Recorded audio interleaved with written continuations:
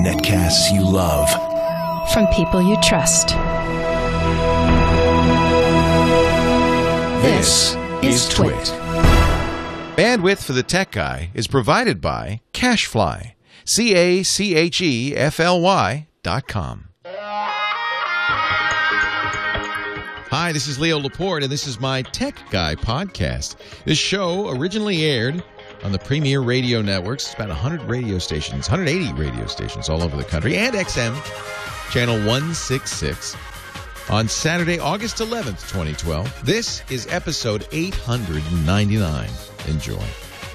The Tech Guy podcast is brought to you by ShareFile. From Citrix, try ShareFile today. For a 30-day free trial, visit sharefile.com, click the radio microphone, and enter the promo code TechGuy. Send files of almost any size, easily and securely with ShareFile. Sharefile.com. Use the promo code TechGuy.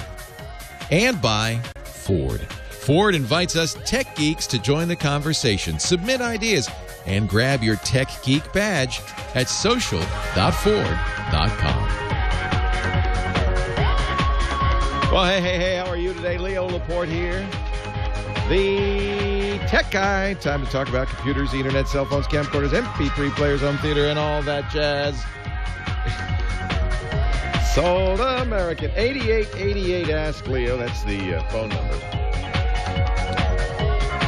If you have a question, a comment, a suggestion, brand new website up and running, went flawlessly last weekend. Let's hope it continues this weekend.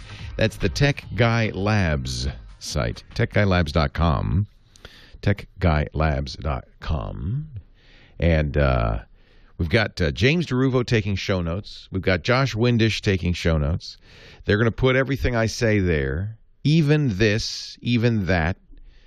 And then after we put out the video, because we also, I don't know if you know this, but in addition to broadcasting this show, of course, that's the best way to listen. But if you miss it, we make on-demand versions available in audio and video. And there's a YouTube video. And then we put that on the web page. And then, if all goes well, it doesn't work on iOS because of something I don't get. For some reason, it doesn't work on iOS. But it works on desktop and it works on a lot of devices. If all goes well, when you click a question and say, oh, yeah, what? Yeah, oh, yeah, I heard that question. What did Leo say? You click on it, it will cue the YouTube video up to that point, and you can read my answer. You can watch my answer. And then most importantly, and I encourage you to do this, you can correct my answer.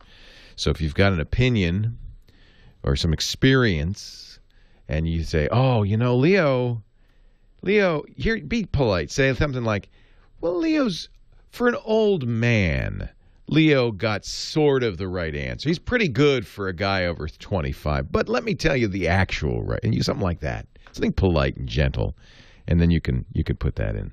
And you can even participate by voting on answers, other people's answers. My answer stays. But you can, if somebody adds a comment to a question, you can vote it up or down. You just click a little arrow up or down. And then that way, I hope over a period of time, the best answers will surface because the highest ranking answers are at the top. See what I'm saying there? See what I'm saying there? It all kind of ties in together.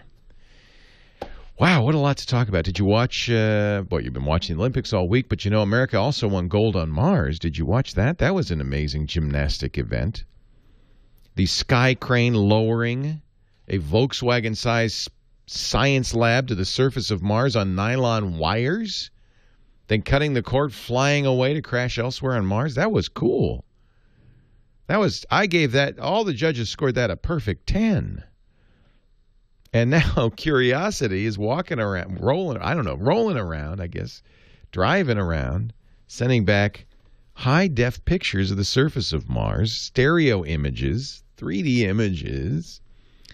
Wow, this is just neat. Just neat. I mean, just amazing.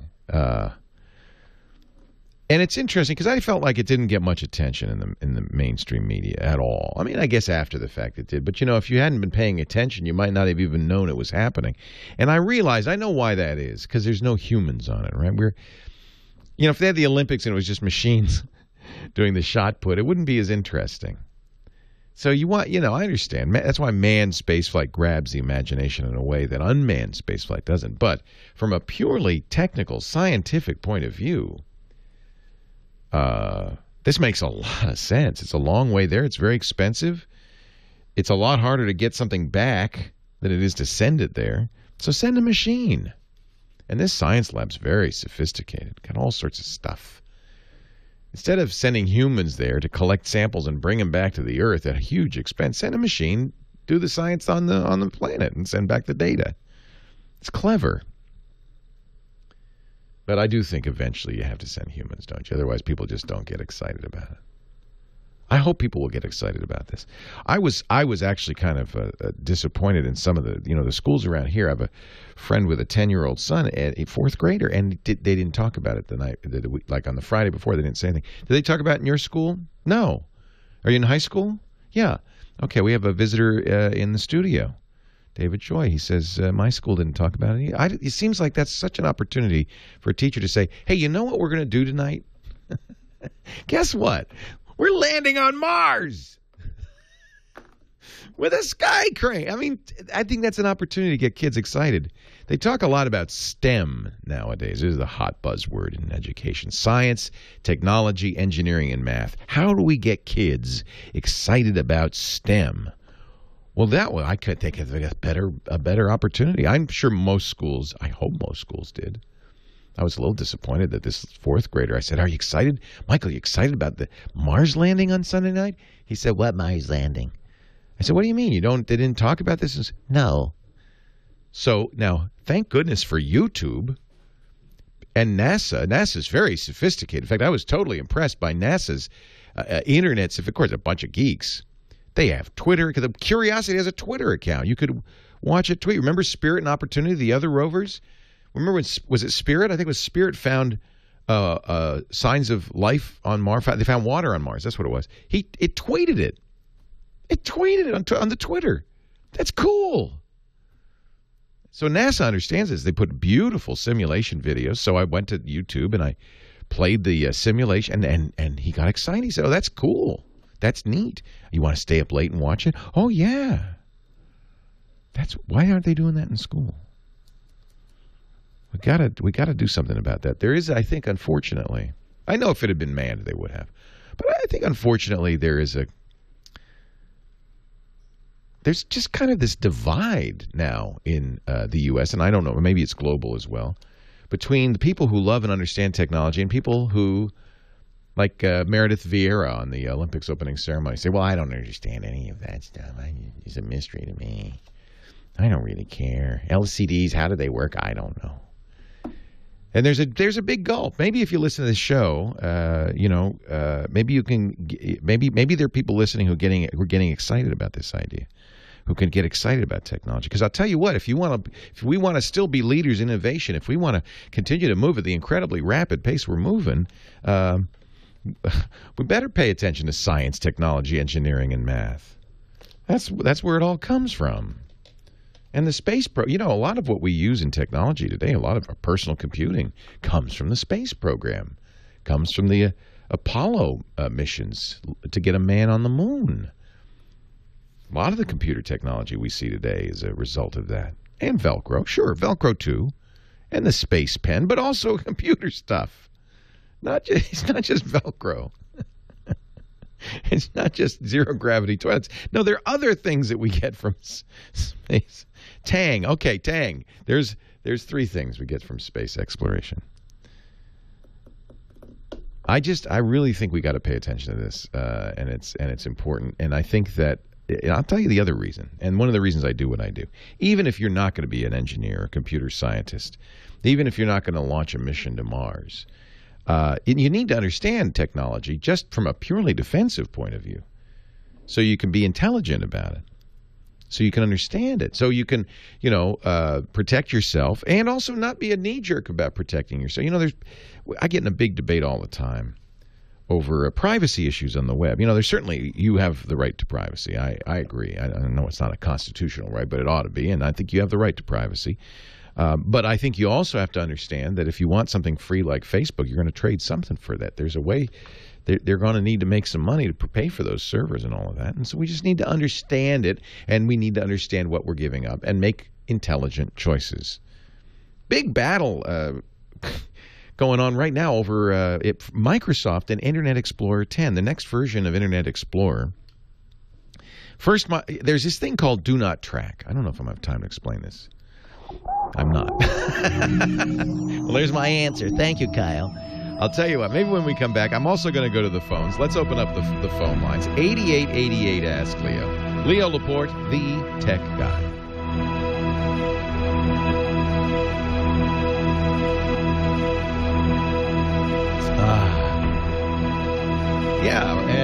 But I remember that 4 years ago, Obama picked Vice President Biden on the.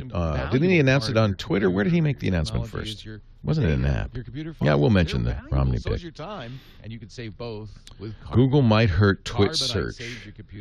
Are you talking about the Emmanuel algorithm? Is that what you're talking about? Let me look here. Yeah, that's not going to hurt us. But I think it's reprehensible. You're talking about this. Google is, in effect, becoming a copyright cop. Thank you. And they say that if a website is dinged for copyright violations, that website could be penalized in the search results. And I think this is really unfortunate. Sites with high numbers of removal notices may lower our results. But understand, this does not have anything to do with YouTube. In fact, they explicitly exempt their own site, YouTube. And all of our copyright dings come through YouTube. They're never on the. We never get takedowns to the site, so it does not impact us. In fact, if you look at somewhere they posted on the Google blog, this is a journal article. They posted a table of sites that would be affected. And it's all BitTorrent sites. That's the sites that this is. But I don't think Google should be doing the job of the copyright police. A, and B. I think their copyright takedown system is so broken, and we've talked about that before. We get taken down all the time on YouTube by people who have no rights. In fact, the NASA rover mission, which NASA posted on YouTube, got taken down by Scripps Howard News Service because the automatic content ID system, this happens all the time, ID'd the NASA footage, which is not copyrighted by NASA, and obviously they own, so that the YouTube is completely legal, but it also is the same footage that appears in Scripps Howard television local news, and so the content ID said, "Oh no, that's their local newscast. Take it down." It was taken off YouTube for a while. Then NASA complained, and YouTube responded as they. But I don't think that should be even possible, and it happens all the time. So I have to think that YouTube, given that they're using probably similar DMCA takedown systems, that this thing is going to be a nightmare. This Google catering to copyrights, just a mistake. Very sad. We'll talk about it on TWiT.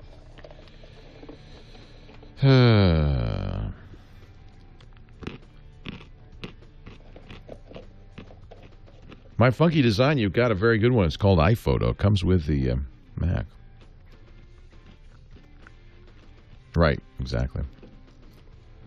Perseid meteor shower. Everybody should go out and lie on their back and stare at the sky in a dark, dark, dark area. The office drop cam is not in the office. I don't know where it is. Or is, I don't know. Maybe John's moving it around probably.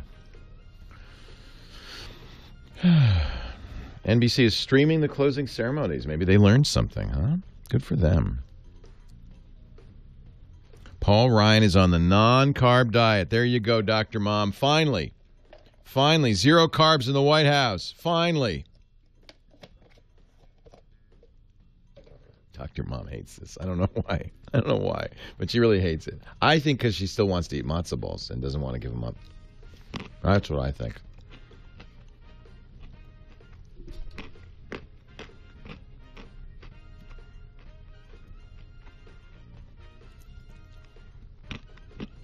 I love carbs too. That's why I can't eat them.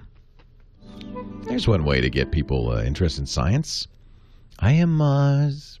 Kyle Benham, our musical director, will put the playlist up on the website, techguylabs.com, after each and every show. Phone number is 8888 Ask Leo. 888. That's toll free in the U.S., by the way. 888-827-5536. If you're outside the U.S., I know we have many, thanks to the internet, many listeners all over the world. If you're outside the internet, I know if you're outside the U.S., if you're inside the internet but outside the U.S., if you're on Mars, sorry, you're out of luck. But if you're inside the internet but outside the U.S., you can use Skype or a similar program to call that number. And since it's toll-free, it shouldn't cost you anything. 1-888-827-5536. Chris called that number from Livermore, California. Hi, Chris. Leo Laporte, the tech guy. Hey, Leo. How are you today? I'm pretty good. How are you? Great. What can I do for you? I am looking for I'm trying to transfer a show and some movies off my DirecTV DVR and onto a DVD for archival purposes. Sure, as many people would like to do. Yeah. But remember, the movie industry rules everything in this country, and they don't want you to do it. So guess who wins, Chris? It's frustrating. Yeah, no, we don't. Well, we do. Yes, we do. We win in the long run because I'm going to tell you how to do it anyway. So the issue is, of course, that you want to make a copy of what's on your DVR. Now, some DVRs, there's TiVo to go. Some DVRs will actually allow you to do this but they put copy restrictions in. They do all sorts of things to protect the movie industry, because really you don't want to mess with the motion picture and the content industry, because those guys, they play rough. To my knowledge, the DirecTV, there's no way to get it off the DirecTV directly. They scramble it, they encrypt it, they do all sorts of things. I know that your DirecTV box may well have a USB port. My Motorola box has a FireWire port. They're not connected to anything, but it looks like you could do something with that, you know. So what you have to do is take advantage of something that is often called the analog hole. And believe me, Hollywood's tried to plug that up too. But it's kind of hard to do, because in order for a DVR to be at all useful, you have to be able to hook it up to a television and play the stuff back, right? So that's the analog hole. You can't get it. It's frustrating because you're looking at that DVR has a hard drive in it. You should be able to just copy the file, drag it across to an external hard drive, and boom, you're done. No. But you could play the movie back as if you're playing it to a TV, but instead of playing it to a TV, you're playing it, this is ridiculously complicated, to a video capture card that's attached to your computer, which pretends it's a TV. In fact, you can even watch it on your computer, and then it is a TV. But meanwhile, it's also recording it. Now, the reason that the industry isn't freaked out about this is because it does degrade it a little bit. It takes the digital signal, makes it analog, and then to burn it to a DVD, you've got to record it and turn it back to digital, back to bits. So that transition from digital to analog to digital, they go, well, we'd love to plug it up, but okay. They've tried. I don't know if you remember, but the VCRs had this thing called macrovision, that if you tried to record a VHS cassette, a commercial VHS cassette, it would all be lines and blurry and weird. And they have something now built into all high-def stuff called HDCP that protects the content by saying, everything that plays it back has to be HDCP compliant, which means your video capture card won't work. So just, use, it's not a big degradation, it's just a big pain. Use the analog hole, and that'll work. Lewis, Hollywood, California. Leo Laporte, the tech guy. Hi, Lewis. Hey, Leo. First, how about all those MacBooks at JPL? Yeah, I thought I saw that picture somewhere of a bunch of MacBooks. I guess Apple nerds are going to, say, yeah, see, smart people use Macs.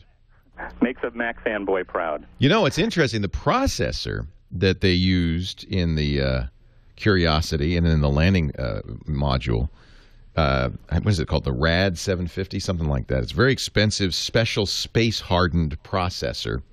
Is actually based on the G3 chip that used to be in Macs many, many, many, many moons ago. PowerPC. It's a PowerPC chip, exactly. Not a G4, just a G3. But that's more than $200,000. The Onion News Network reported that JPL and NASA are calling it a mission because the 2 gigabyte flash card is full now.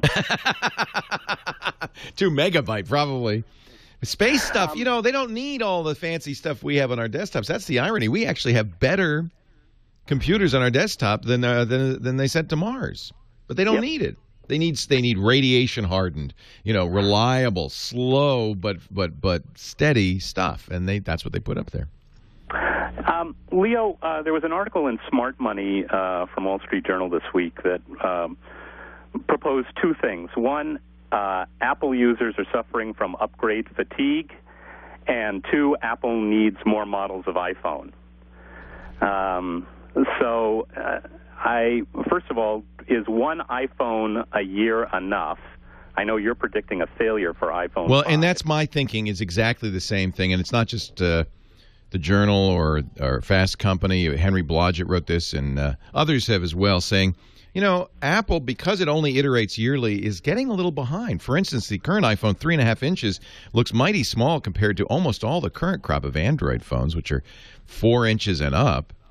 They're not, there is no LTE 4G iPhone.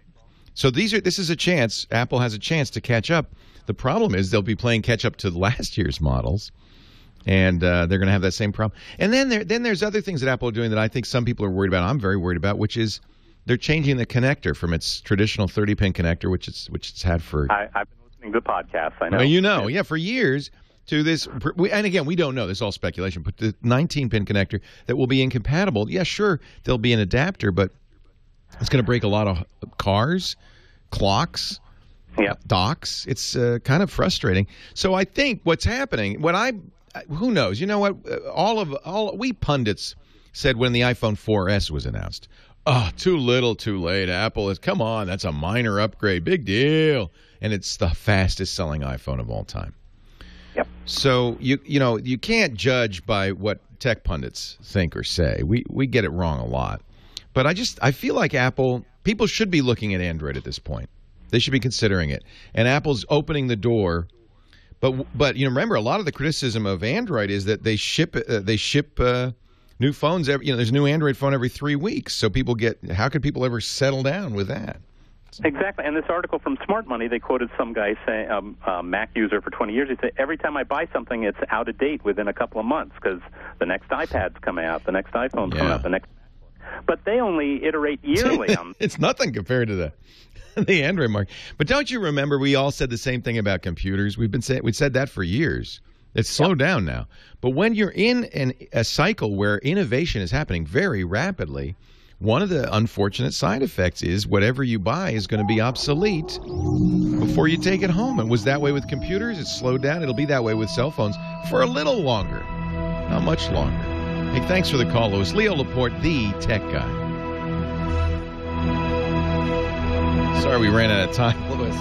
That was good questions, really great questions. And it's, what is that, rhythmic gymnastics? Man, I need a...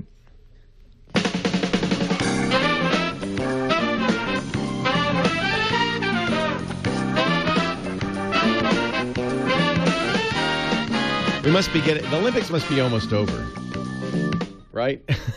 We're at the drag sports. We're at the ESPN the Ocho sports.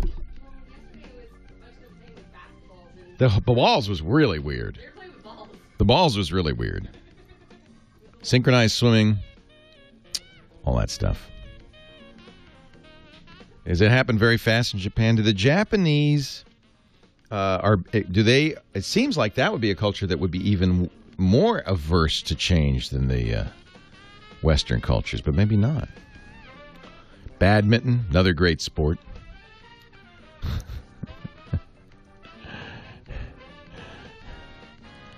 5,000-meter final. Now that's a sport. Now that's a manly sport.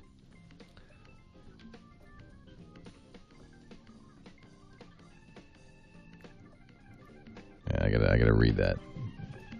I'm not knocking any sport. These people are so much more everything than I am. They're better in every way. That's just nuts. Wow. I'm sorry I missed this, actually. I can't believe they can do that. They're not allowed to touch anything, right? just kind of float there. And obviously, these people are hugely strong and athletic and synchronized. They're like twins. That's crazy. These are great shots.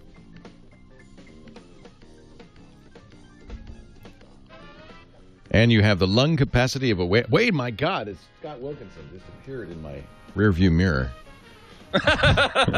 Hey, Scott. Hey, Leo, how you doing? I am well. How are you, sir? Well, I'm pretty blown out. Whoever's doing the lower thirds today needs to change my lower third. Uh-oh. What should I say? I got canned from home theater. Oh, Scott. I sent you an email hoping you would call me and we could talk about it. Oh, my God. I'm so sorry. Yeah. It was apparently they told me it was a total financial decision. Yeah. They're struggling. So what should I change it to? Just my home theater geeks. Well, thank God you're doing that, huh? Yeah, I know.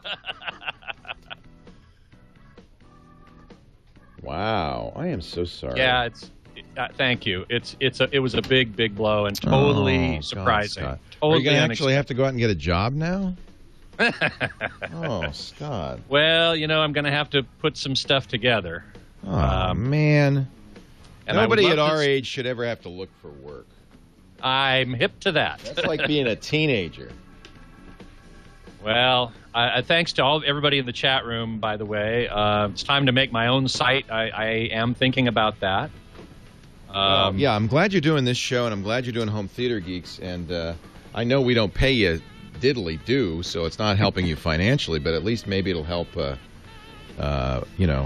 your keep my name presence out there. Yeah.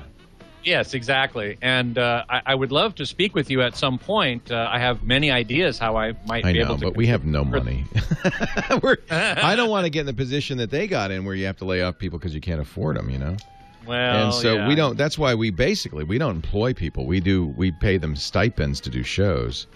Sure. And if the shows are profitable, then that changes. But most shows are not, so it's kind of a difficult situation. Hold on, here we go. All right. We'll talk. I will talk to you off the air, though, for sure. Scott Wilkinson, the latest home theater guru here. He hosts a show on our network. I love it, called Home Theater Geeks at twit.tv/HTG. You can also catch that live if you want. You can get it after the fact. We make audio and video. See, I'm not like the DVR people. I'm not like Hollywood, where I say, oh, no, you can't have a copy of this. We give everything away for free. It's ad-support. I like it. That's why I like ad-supported. It's ad-supported. So you just make, you want a copy, you want this show, just go to the website. You can get it. You can download it. Scott's show, same thing. And you can even watch live. 1 p.m. Pacific, 4 p.m. Eastern time. That's 2000 UTC. I can't on remember. Mondays. The problem, I have to take one, add 12, that's 13, add 7, that's 2000. That's what I have to do in my head every single time. Hey, Scotty, how are you? Leo, I'm doing good. How about yourself? I am well. Welcome back to the show. You've been watching your 3D Olympics brought to you by Panasonic? Yes, I have. With the bizarrely pixelated Bob Costas? Yeah, the opening segments with Bob Costas are very weird. They're not aligned well. I'm not sure whether it's the distance between the two lenses in the camera or what, but it kind of makes me dizzy. We get into the regular Olympics and it's much better. After you said this last week, I made a point of watching. They're definitely – he's in soft focus for sure. Yeah. He's got the Zsa Zsa Gabor lens on the camera. And I'm wondering if that's not causing some of the problem. It is absolutely soft focus on him. There's something very odd looking. It's very odd looking, and soft focus may very well be part of it, but it's also the relationship between the two eye views, the left eye and the right eye view. It just looks very strange. Once we get into the Olympics themselves, it's better. Although, as I said, I think last week, I've been noticing an awful lot of ghosting, or crosstalk is the more technical term. And what that means is the left eye is seeing some of what the right eye should be seeing and vice versa. It's especially apparent on signage, So the London 2012 interesting. signs all over the place, you see that. In some of the players, the participants' uniforms have white stripes on them. You'll see that ghosting. So it's just not it's not wowing me. It's not bowling me over. I think it's because it's live, it's real time that that when you do a movie, you very carefully after the fact fix everything up. Yes. And that may be part of it. The other part of it is that you're only seeing half resolution in each eye because they have to fit the 3D image in the same broadcast bandwidth as a regular 2D high-def image. And how they do that is they split either the horizontal or the vertical resolution in half. And in the case of the Olympics, they're splitting the horizontal resolution in half. They're going what's called side-by-side. You can tell because if you tune it in on a non-3D TV, you get two side-by-side pictures. Yeah, exactly right. Exactly right. So you have a 3D TV you can see this on? No, I don't. That's the point. Is if you look on a non-3D TV, I got you. Okay, it'll work, but you get two pictures. Yeah. You get side-by-side, yeah. Right. And each one has, instead of 1920... slower resolution. It's got half of that. So, now, they've also been doing, I don't know if you haven't, there's no way you could see it. Like, you'd either have to be in London or Japan to see this, but they're also doing this super high resolution version. In what's called UHD, or ultra high definition. It's not 4K. It's better than 4K, but it's not quite 8K. It's in between somewhere. Well, it's instead of 4K is sometimes 4096 across, sometimes 3840 across, and that's what's called quad HD because it's 4 times the resolution of HD. 8K can be 8192 or whatever it is, or it can be 78 something, which is twice again 3840. I know we're throwing around a bunch of numbers here, but the point is it's close to 8,000 pixels across and 4,000 pixels down. So it's leapfrogging over 4K, which we've been talking about as kind of the next generation of high def, of greater resolution. They said, 4K, we can do better than that. So Japan is broadcasting experimentally some of the Olympics in 8K. Now you could also see it if you're in London. They have, they're do they? Yeah.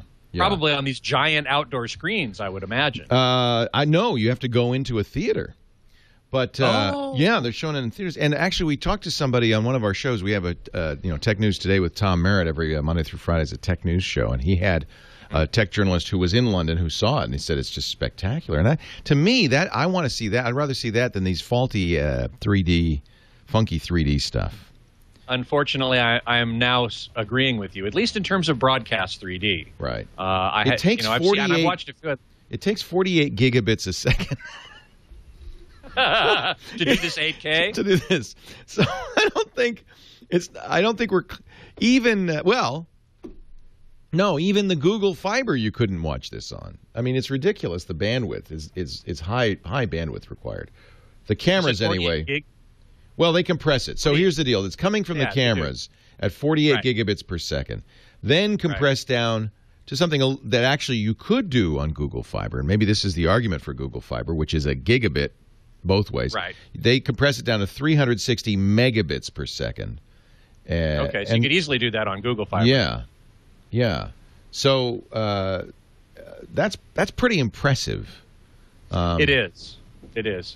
On last week's show, Home Theater Geeks, I was talking with Kevin Wines of THX. He's their image technology director. And we were talking about the future of TV, and I asked him, how are we going to deliver 4K, much less 8K? Yeah. And he said, by means of better compression algorithms, which you were just talking about. Yeah, it's highly compressed if you go from, what was it again? 48 gigabits. To 300 meg? Yeah, to 360 megabits. That's a lot of compression, yeah.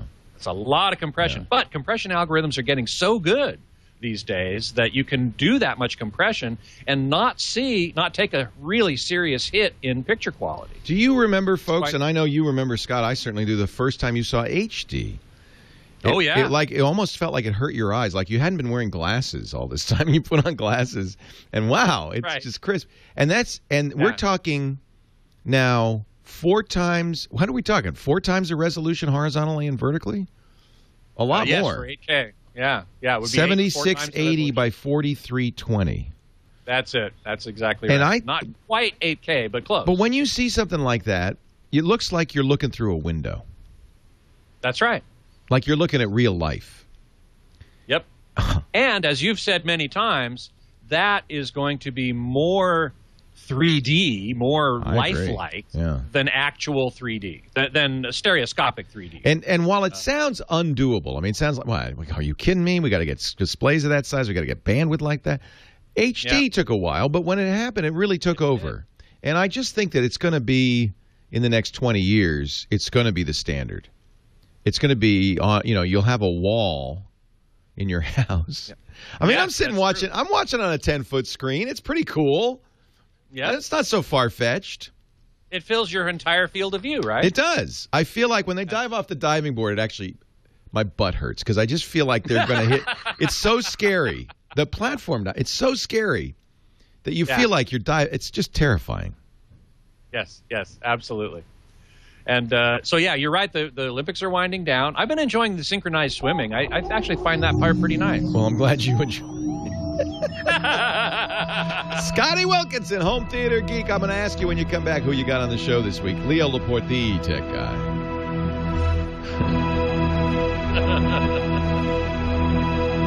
I'm watching, this is, we have a DirecTV signal here. And it's okay now, but yesterday there was so much compression going on that it was just blurry. When there was a lot of movement, it just looked horrible. And I have to think that some of this stuff is just it's over compression. Well, I have to tell you, I was a Dish subscriber for many years, and I switched over to DirecTV. And there are many things I like about DirecTV over Dish. I like the user interface better. But the one thing I've noticed is every once in a while, the image will get very pixelated, very blocky. Yeah. And I never saw that on Dish. And so I think that DirecTV is doing more compression and not as good as perhaps they could. Isn't that interesting? Yeah, I do. I do find that very interesting. That's actually, we should talk about that sometime. If you wanted the best video fidelity, you would watch. Oh, now she's doing ribbons. Oh, that's so. I love rhythmic gymnastics and the ribbons. It's so graceful. It's beautiful. It's beautiful. I guess if beach volleyball could be a sport, this could be a sport, right? It is pretty amazing. There are some sports that kind of make me scratch my head and go, why did they include this? It seems like they wanted to just do it to do it. I mean, synchronized diving. Well, that's pretty amazing. It is amazing, but single diving is pretty amazing too. Yeah. I mean, I'm kind of a fan of the decathlon and the heptathlon. I like this when it shows a person is just a complete all around athlete. When the Ennis woman won, when Jessica Ennis won the heptathlon for the women, and I was just blown away at her athleticism. That she could do javelin, shot put, run. I mean, it's just I think that's cool. Yeah. I think that's cool. I kind of like those individual sports like gymnastics.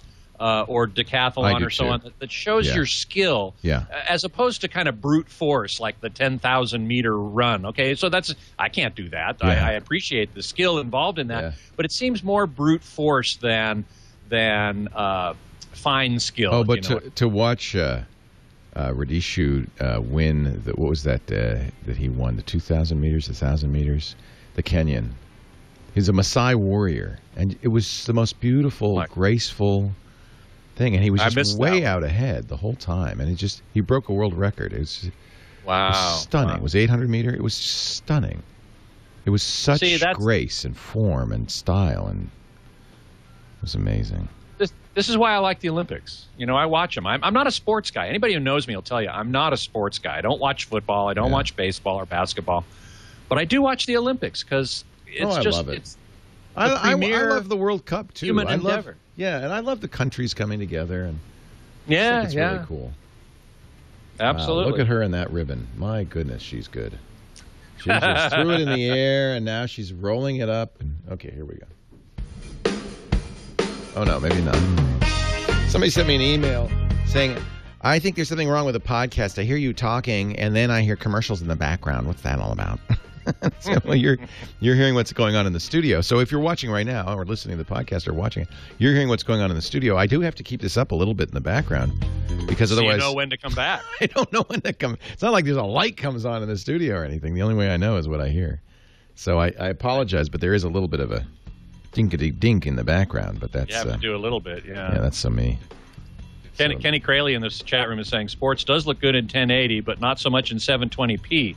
I would have to say broadcast 1080i might be a little more problematic in sports than 720p. I like 720p. I don't mind because that. It's progressive. You don't have the interlace Right, artifacts, right. and there's a lot of fast motion in sports, which would make that a problem. All right, here we go. Yeah. And I'll just do a quick wrap-up with you. Unless you have All right, Leo, your live read's not 32. Okay. And then, Scott, you're up. Your new job, rhythmic gymnastics. Leo Laporte here, the tech guy. With me, Scott Wilkinson, the home theater expert, host of Home Theater Geeks on the TWiT network, and my regular fill-in host, too, by the way. We got some of those coming up for you, Scott. Always happy to do anytime. Yep, you betcha. So who's on Home Theater Geeks this week? This week is Gene Dolgoff. He is the inventor of LCD projection technology. Yeah, he's a legend. And he is a legend, actually. He's got his own Wikipedia page and everything. Yeah. And he's going to be talking – he is a big 3D advocate, and he's going to be talking about a new project that he's actually asking people's help for, to submit ideas for designs. And he's going to pick the best one and actually pay them to implement a design. So we're going to learn all about what this new project is and how people can submit their ideas to him for a potential gig. Cool. Yeah, I thought that sounded pretty cool. Scott Wilkinson, home theater geek extraordinaire. We'll talk again. We'll talk again real soon. You bet. My pleasure. Take care, Scott. Bye-bye. Leo Laporte, the tech guy. Back to the phones we go. And it's Bill in Culver City, California. Hey, Bill, Leo Laporte here. Hi, thank you, Leo. It's good to speak with you. Good to talk to you. Hi. So here's what's going on. I'm looking for a product recommendation. I'm looking for a Wi-Fi radio, nothing fancy, something simple that I could use within the house strictly, that I could move around from room to room, that would be wall-powered, and that it would remember its settings, its configurations. Oh. Yeah, and with an onboard speaker, and humidity resistant also, because I'd like to use it in the bathroom during a shower. I mean, I'm looking around. I'm not really finding a whole lot of product recommendations, and so I'm calling you. That's an interesting question. I mean, they don't.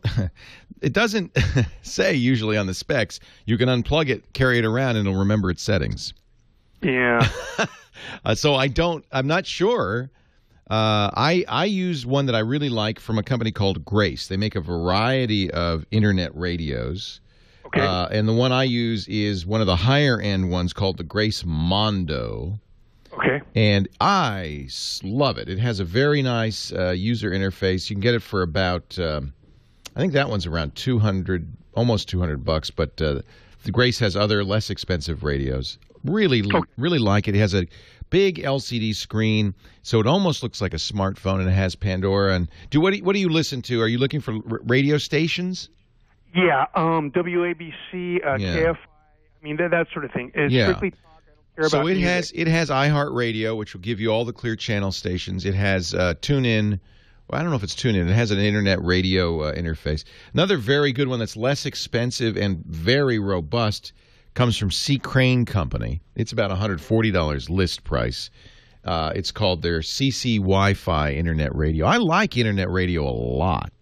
Yeah. I just, because a lot of times, you get to hear radio stations all over the country. You can hear podcasts, variety of things. I mean, this radio claims 18,000 stations. I think that's about right. Now that brings up another question too. In my research, I was finding that you have to go through Receiva. It's called Receiva or something. Receiva, yeah.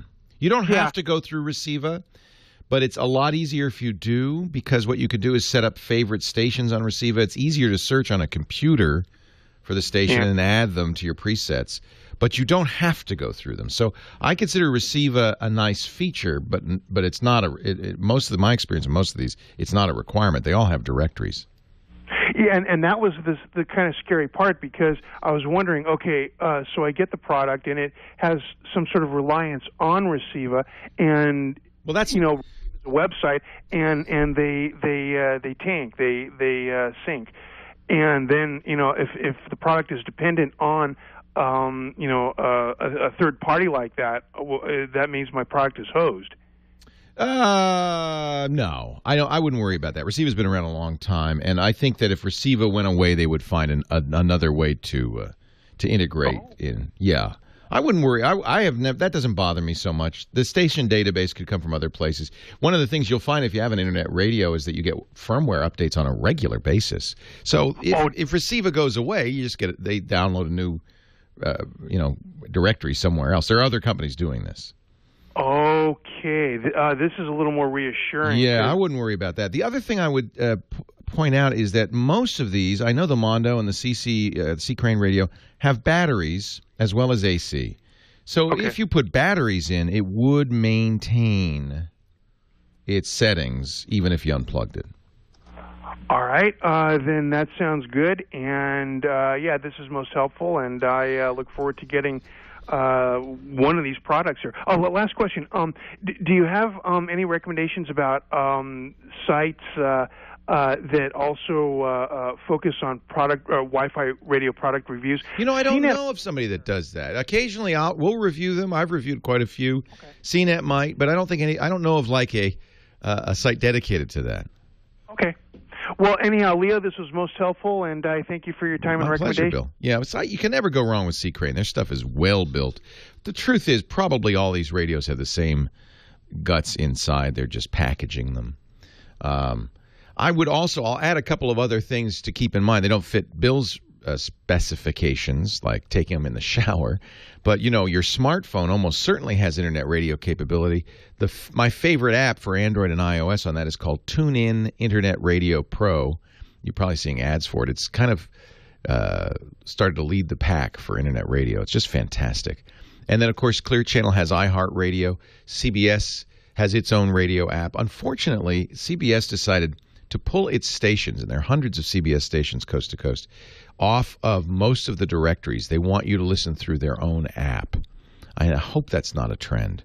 iHeartRadio did not do that. I actually think they did the right thing, which is they encourage you to use their app because there's value-added stuff.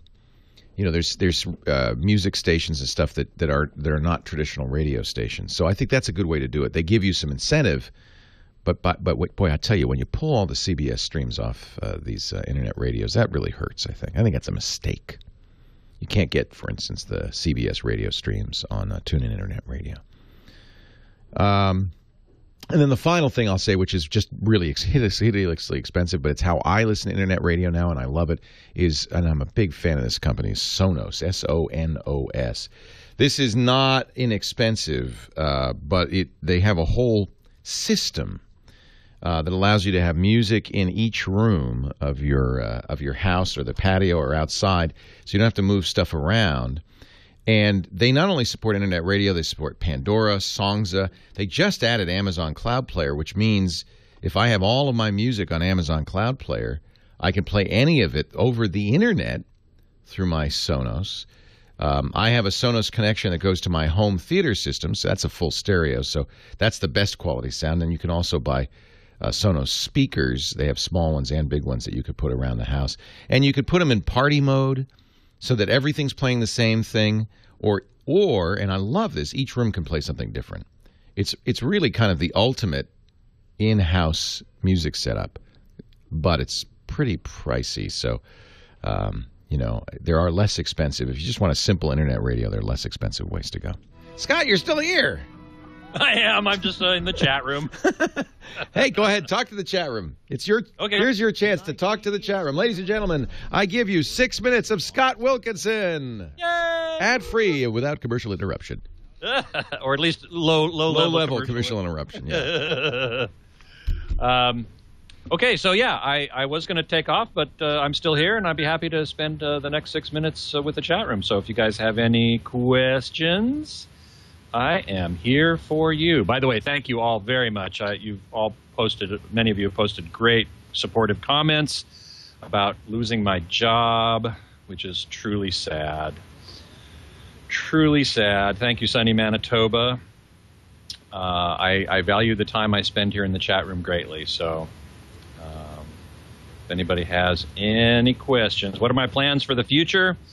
Probably, there aren't too many full-time jobs with bennies anymore. The publishing industry is suffering, generally speaking. It's not just the company that publishes home theater, but it is it's generally pretty bad. And JEB, I will not comment on the cause of that. Because it's much more complicated than simply one person. But Padre SJ, yes, I lost my job this week. I'd been working 4.5 years at hometheater.com, and before that, ultimateav.com. But they came to me this week and said, we're eliminating your position due to economic concerns. So that was quite a shocker. And now what I'm going to do is try to do as much freelance work as I can, probably put up my own website, start offering content. I know Leo goes for the ad revenue model. I'm thinking about that. There's really two ways to do it. One is the ad-supported model, and the other is fees and subscriptions and charging users for information. Now, that's a hard sell because everybody expects information to be free online. So, but selling ads is very hard, as I have painfully learned this week. The few home theater companies that there are really scaling back on their advertising spending. It's so odd that it's not the same as the audiophile industry. Stereophile magazine, a sibling publication to Home Theater, and the Absolute Sound are both doing great because there are a million little 2-channel audio companies that can afford to spend a little money on advertising, and there aren't that many outlets to spend that money on. Home theater, on the other hand, especially like big screen TV, you need a giant facility to build it and a clean room and all this kind of stuff, so there aren't very many companies who are doing it, and they're all hurting. And therefore, they don't spend about as much on ads. And TVs, you're right, Jay, in the chat room, manufacturing companies have thin margins, razor thin, when it comes to TV. That's exactly right. Web2628 asks, what are the best 3D TVs under $400 to $500? I'm not sure there are any 3D TVs in the $400 to $500 range. You do have to get a little higher than that in order to do that. Web1 says I can do affiliate fees for products I recommend on my blog. Well, yeah, but that's kind of like them paying for positive press. At least it looks like that, so that might be a little weird. Thanks, Loquacious. It really stinks, definitely.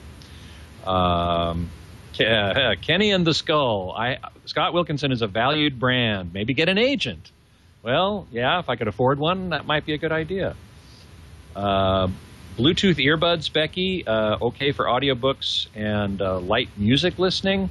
I don't know much about earbuds. I would direct you to a website called innerfidelity.com, run by Tyle Hertzens, who knows everything there is to know about headphones. Thank you so much, Padre SJ, that your heart goes out to me. I really appreciate that. That means an awful lot to me. Let's see. Lawn Dog found some old videos that he took at the Renaissance Fair 17 years ago on like 8mm videotape or something. So I found that very interesting. He might very well find the band that I was in which we wore kind of beefeater costumes. So you want to look for a band that's playing. I'm playing the sack butt, which looks like a trombone. And there's a drummer and a few other players, and we all look like beefeaters. And so if you find a shot of a band marching around they look like a bunch of beefeaters, I'm probably one of them. Dr. Co-Candy, thought about selling my music online. Yeah, maybe. That's certainly one possibility. Jim Diedrichson says, what about YouTube Partners Program? Didn't know about that. I'll have to look into that. Padre SJ, thank you so much. You say you respect my integrity, and that is certainly something that I have carefully cultivated over the years and want to definitely maintain. So that was that. Where was I? Well, loquacious. Was I at the old Paramount Ranch? That's where the Renaissance Fair was when I was there at the beginning. Yes, absolutely. That is correct. Oh, loquacious. You worked that fair for years. What'd you do? Were you in the ale stand? Then you certainly saw us, because we played in all the ale stands for free beer. JC is wondering about Bluetooth TV listening for wireless headphones. Not sure I can make a recommendation there. Again, that's probably a question for Inner Fidelity. Theater Monkey is saying good price 42-inch 3D Vizio. I forgot about Vizio. Yes, I suspect that Vizio might have a 3D TV in the $400 to $500 range. They'd be the only ones, and but they make a pretty good TV. I'm generally happy with them. Loquacious was street acting. He was at the Die Spot, the Maypole, whatever they needed to do. All right. I could do some audio work. I'm thinking very much about doing also calibrations. You know, I own the calibration equipment that I used at the magazine to evaluate TVs, so I could easily go out to customers' homes and calibrate their TVs. Let's see. Lawn Dog is out in the Desert Empire. And he has a home theater guru out there, and he's going to mention my services to all the rich people with who love fancy names. Excellent. Very good. Thank you, Lawn Dog. I appreciate that. That's certainly one reason I need to get a site up sooner than later, so that I can point people to it and mention that particular service. And Wordsworth is exactly right. The publishing business is going to freelance and contract journalists, lowers the liability exposure and labor costs, don't have to pay for bennies and stuff like that. Of course, health insurance is going to be a real tricky thing for me. My wife works in healthcare, actually, but she's only part-time at Cedars-Sinai Hospital. And she's thinking about upping her hours so that she can get some bennies, and I can be on that for once. She's been on mine for most of our 22 years of marriage, but I certainly don't mind flipping that over. Teletubby says that I've done a great job building my own brand. Thank you very much. I appreciate you being a fan, definitely. Okay. There you go. Thank you, Scott. My pleasure. My pleasure. Nice Leo. job. Next week. All right. Thanks. Take care. Bye-bye. Bye-bye. That's nice. That was fun. I like that. A little extra content for free. Oh, we might start charging you for that stuff.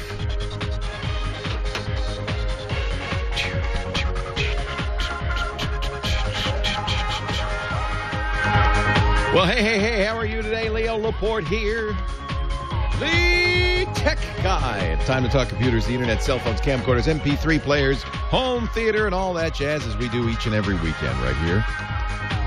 I guess I could officially call it the Tech Guy Radio Network, as other hosts do. We're over 180 stations now, coast to coast. That's pretty good, plus the internet, which puts us all over the world. It's not so bad. Glad to have you aboard. We appreciate it.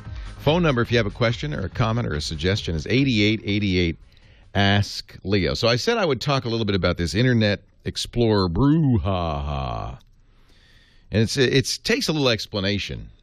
That's why I deferred it till at some point when I have some time. So the next version of Microsoft's web browser is Internet Explorer, and there's a whole thing going on right now. By the way, I'm a kind of out of the mainstream on this, but there's a thing going on right now. People don't like something called tracking cookies, which I think are very poorly named. So I'm not going to use that term, tracking cookies, although that's the term that's used. I'm going to use the term that I think is more accurate, which is called ad personalization cookies. I know that didn't help much, did it? A cookie is a way a browser has of saving preferences or settings in between sessions. It saves it in a cookie. A website can also set a cookie. Anytime you visit a page, it can set a cookie. It can save on your browser information about what page you visited, what your preferences are, and so forth. Advertisers can do that as well. So when you see an ad banner, now there are a number of different ad agencies, internet ad agencies out there, but let's use Google because that's probably the biggest and the best known.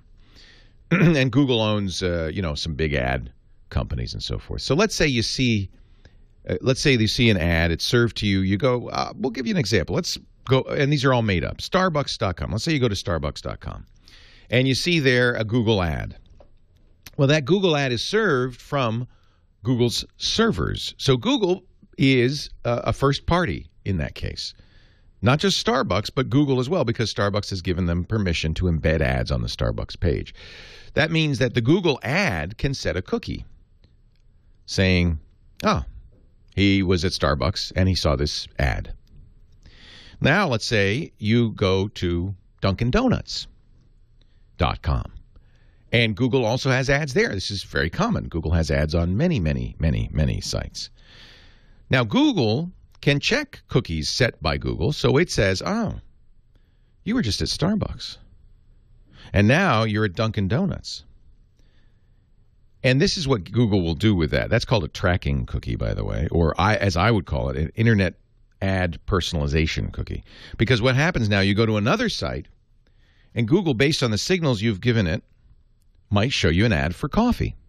Maybe it'll show you a Starbucks ad, maybe Dunkin' Donuts, maybe it'll be Tim Hortons, maybe it'll be another company. That happens all the time.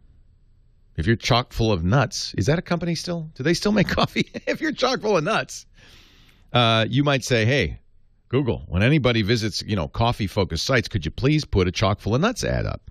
And that's the ad personalization that happens. Google says, you're interested in coffee. Let's show you an ad from an advertiser who says, I want people who are interested in coffee. In my opinion, that's a good thing because you're going to get ads that are, if this works, and it unfortunately doesn't work very well, but if it works in theory anyway, you'll get ads for things you're interested in. But I understand you don't want that to happen, so you can turn off these ad personalization cookies. This is something new. The FTC has mandated something called do not track. Again, I don't like the word track because it implies they're following you around.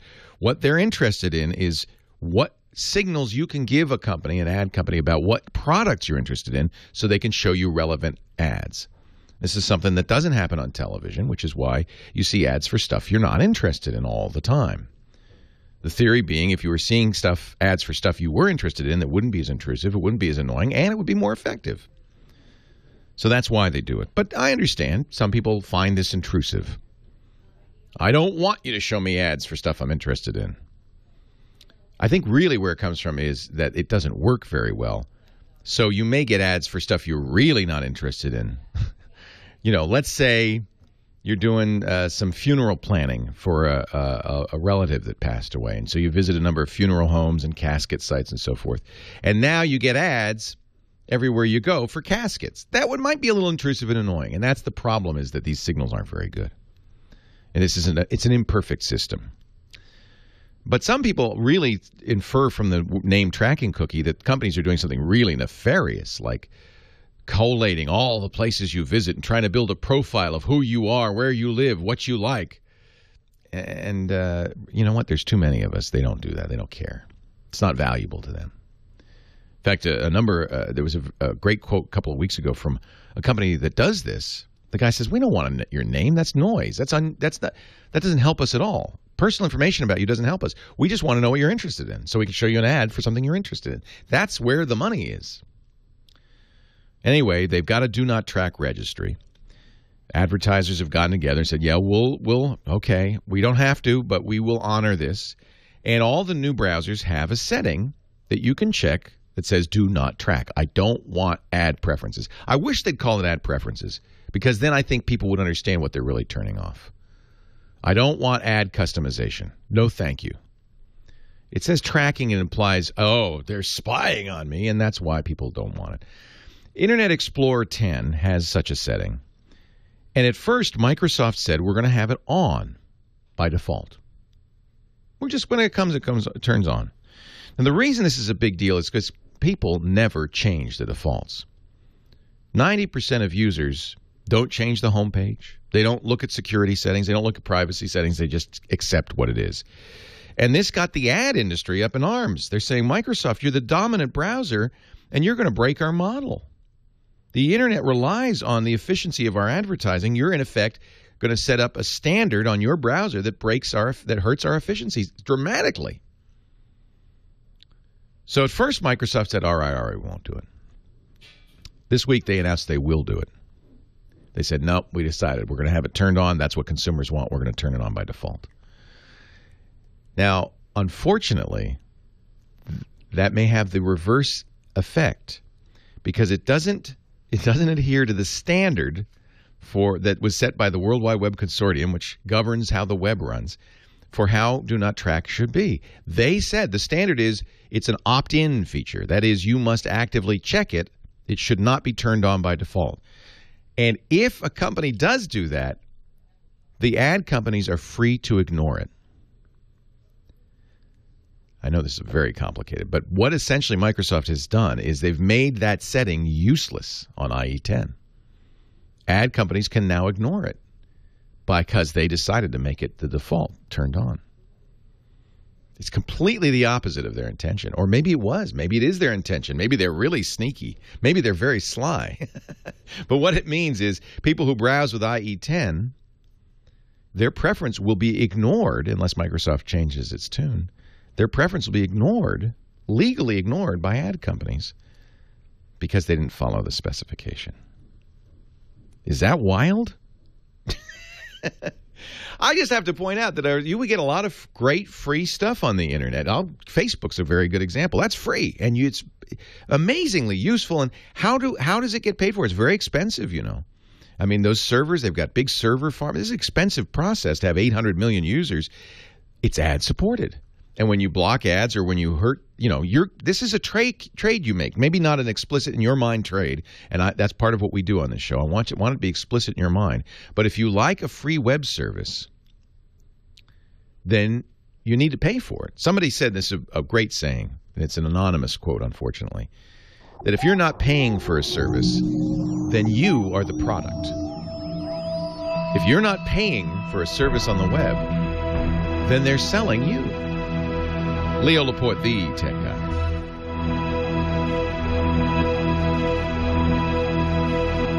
Did I explain that at all well? I know it's so complicated. I just want people to understand this.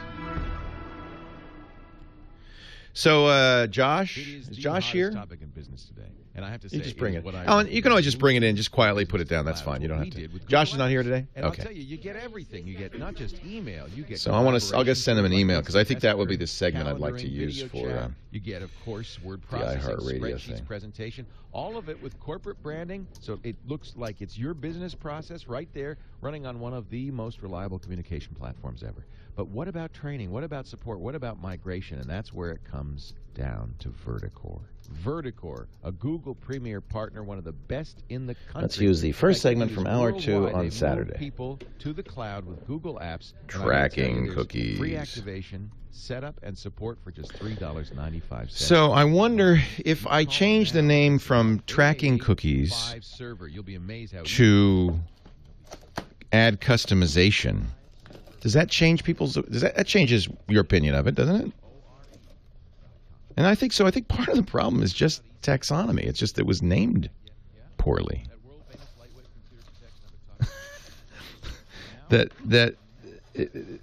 It sounds scary. Tracking cookies. It sounds scary. But and actually on Facebook and other places, when you turn it off, Google too, they call it ad customization or ad personalization. You could turn that off. Here, I'll show you. If I get a Google ad, let me get a Google ad somewhere. Let's search for music here on the Google. Not getting any ads.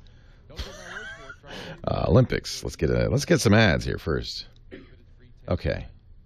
So then, and you look at the ad. It says, "Why this ad?" Okay. This ad is based on your current search terms. Visit Google's ad preferences management to look more.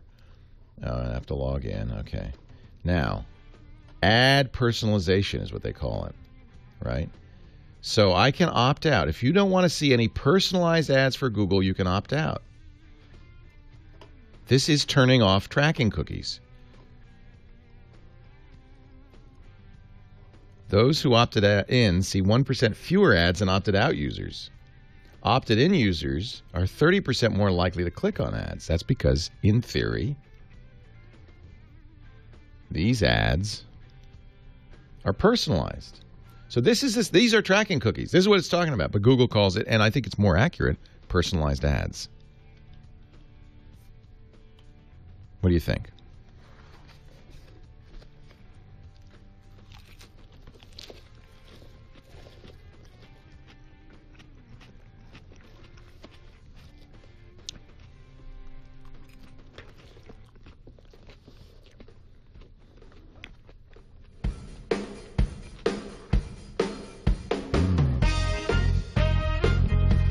Yeah, they could have called them stalking cookies, but that's the impression I think that people get from tracking cookies, right?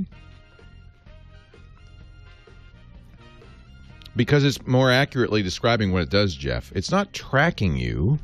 It's trying to figure out what you're interested in so they can serve you the right ads. That's all people are doing with them.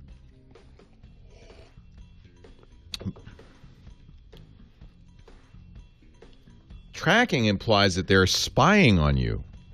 They don't care about you. I got bad news. They really don't.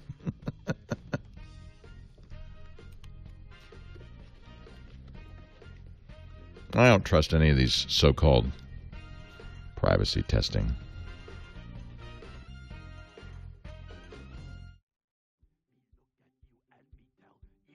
Going, baby. Hey. Hey, me just met you. And this is crazy. But you got cookie. Cookie. Maybe it's hard to look at. Your snack, baby. It's the Cookie Monster tracking you everywhere you go. Hey, me just met you. Leo Laporte, the tech guy. 88. I know I'm tilting at windmills, but I really think that the nomenclature used to describe this kind of stuff really impacts how people feel about it. And I don't think it's really what you think it is.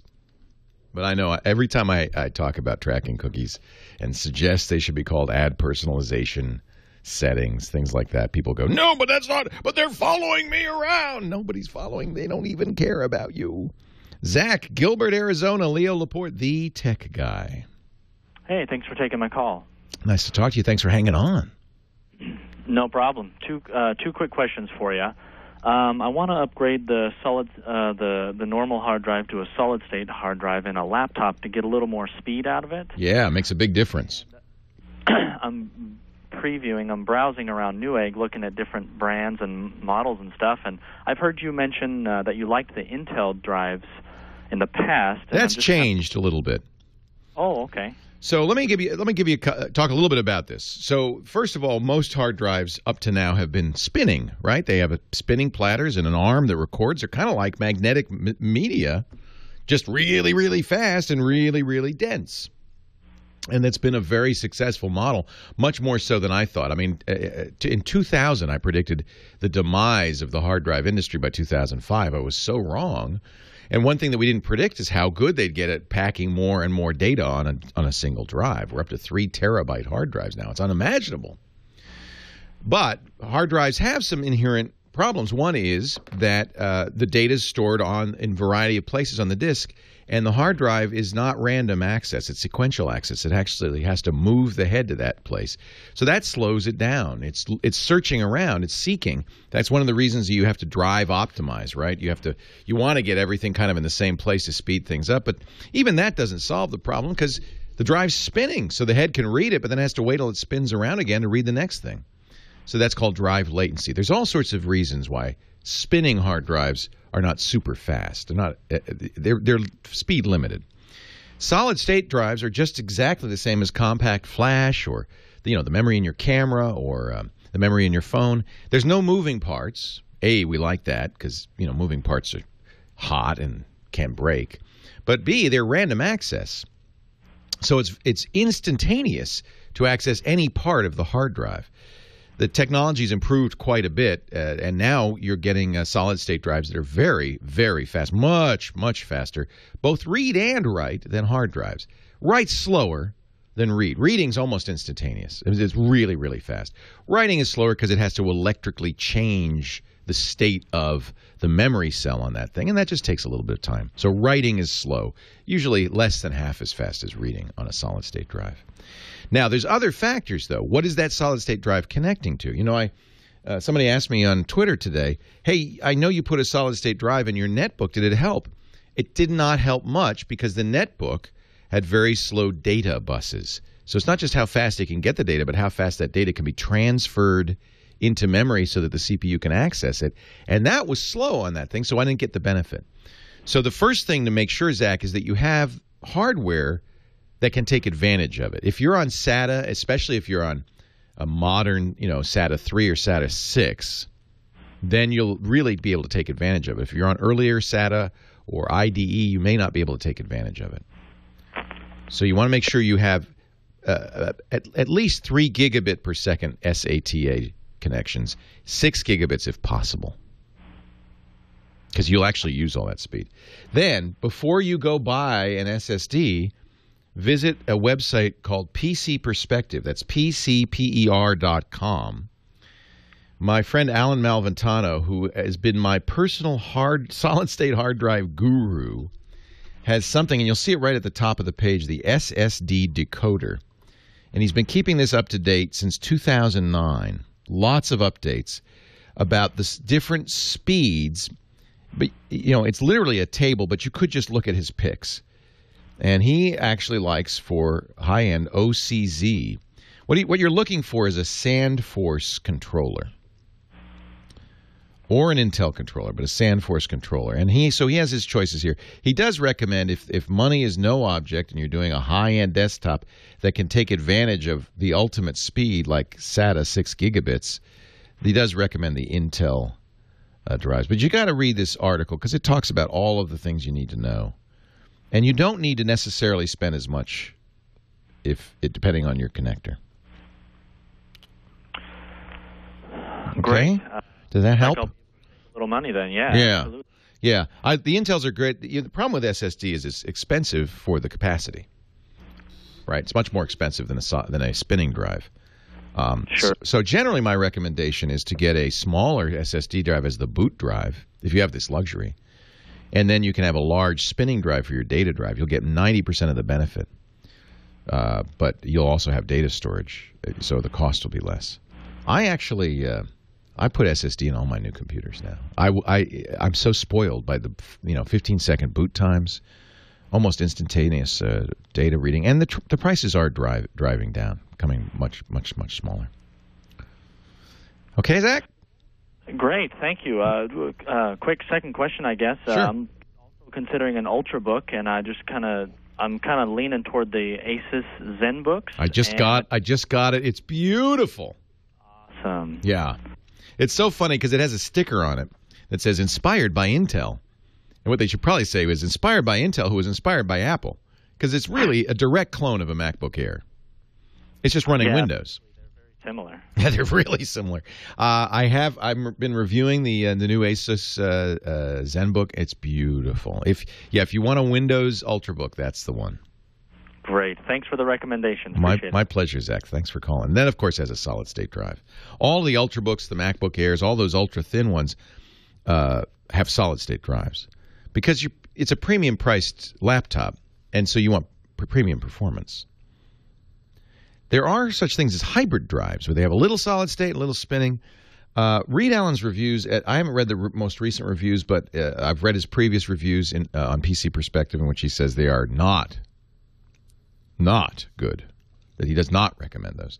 Do your own hybrid if you have the space. Some laptops now are doing it, many desktops. My desktop, the iMac I'm sitting in front of, has 2 drives in it. It has a solid-state boot drive and then a spinning hard drive internally for lots of data. And that's a really nice kind of middle-of-the-road solution. A little expensive. You pay the price for that. Frank, Canoga Park, California. You're next. Leo Laporte, the tech guy. Hi, Frank.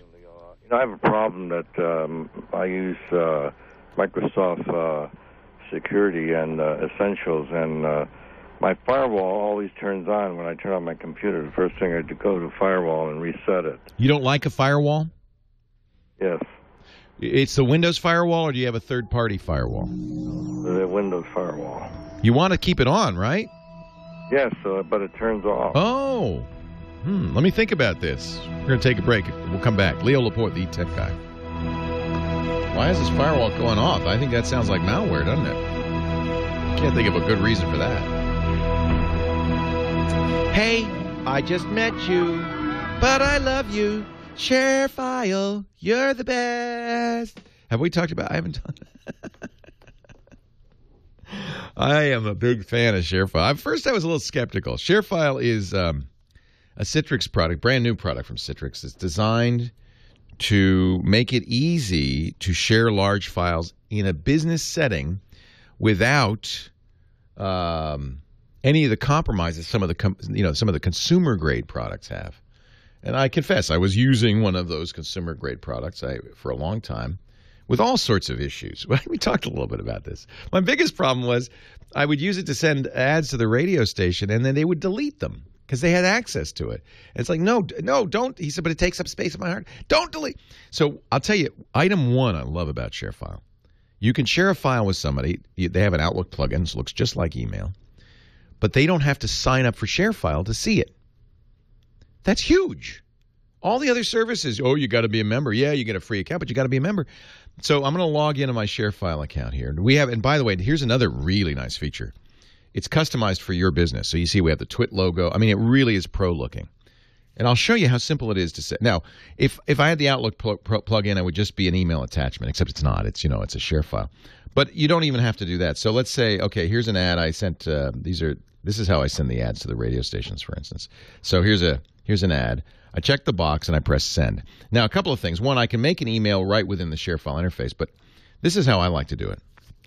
I create a link that I can copy and send using my own email software.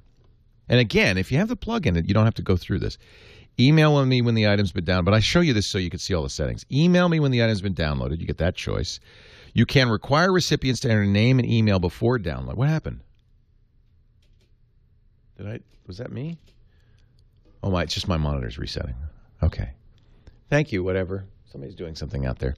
Require recipients to enter name and email before downloading. Download access expires, and you could say never after a year. This is so cool. You can withdraw. You can withdraw permission to get it. How many times they can download it, and then send file, and then I'll get a link. And now this link, and I'll just paste it in so you'll see they don't have to sign up for ShareFile. They just click that link in the email, and there it is. There's their file. Professionally presented, 100% secure. It's HIPAA compliant with standards and regulations in almost every industry. I want you to try it free for 30 days. This is if you're in business, if you're a physician and you're sharing medical records, if you're sharing documents, drawings, PowerPoints, this is the way to do it. Sharefile.com. And the promo code when you sign up is Tech Guy. That'll get you 30 days free. This is how I share files now, and it's such a relief. Automatic synchronization, I have the share file folders on my desktop. I should show you this. Where is it? I have the share file folders on my desktop. Anything I put in here is automatically synchronized. So I send them a folder link, and they can automatically get it. It's just so sweet. Sharefile.com. Give it a try. I love it. Wait a minute, that's the wrong...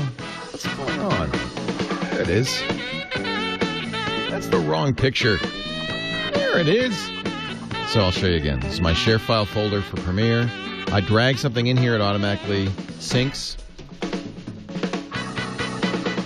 This is the ShareFile desktop. For Mac, they have one for Windows. I think they have one for Linux as well. Very cool. Bob. The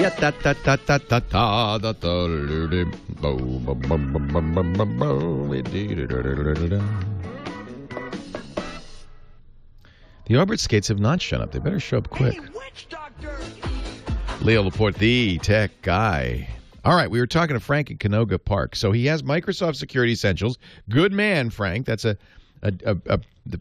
all the free antiviruses, that's the one I recommend. It's from Microsoft. I think it's going to be part of Windows 8.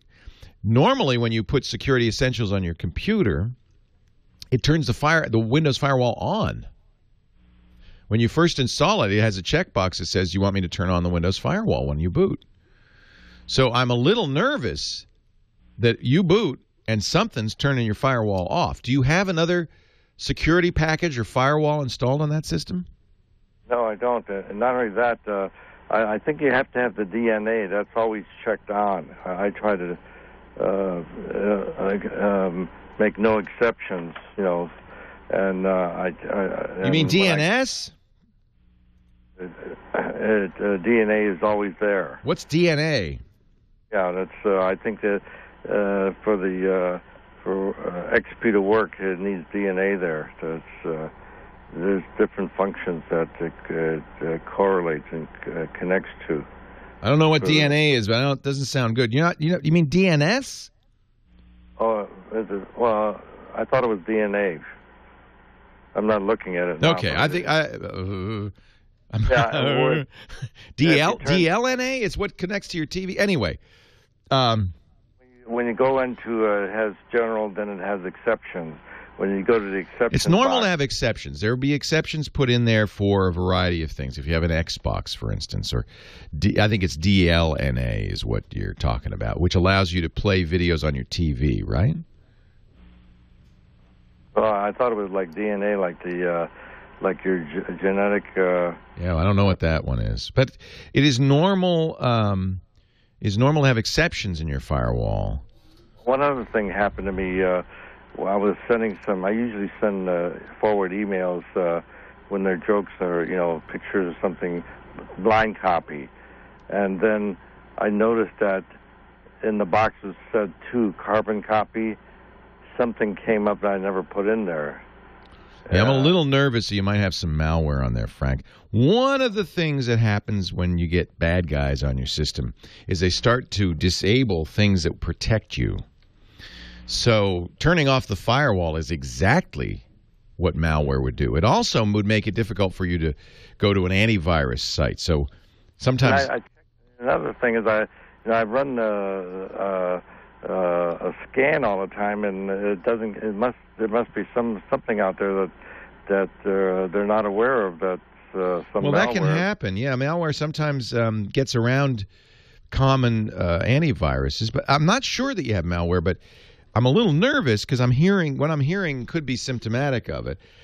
Here's just one thing that everybody who uses Windows can do. What version of Windows are you running? XP? Yeah. And you keep it up to date, right? You run Windows Update regularly? Oh, yes. It's automatic. Good man. So you have something, when you do Windows Update, it's updated every month, second Tuesday of every month. It's called MRT, the Malicious Software Removal Tool. MRT. Yeah, and that's already on your system. So, but it doesn't, when you do the update, it doesn't normally do a thorough scan. So I'm going to have you do a thorough scan.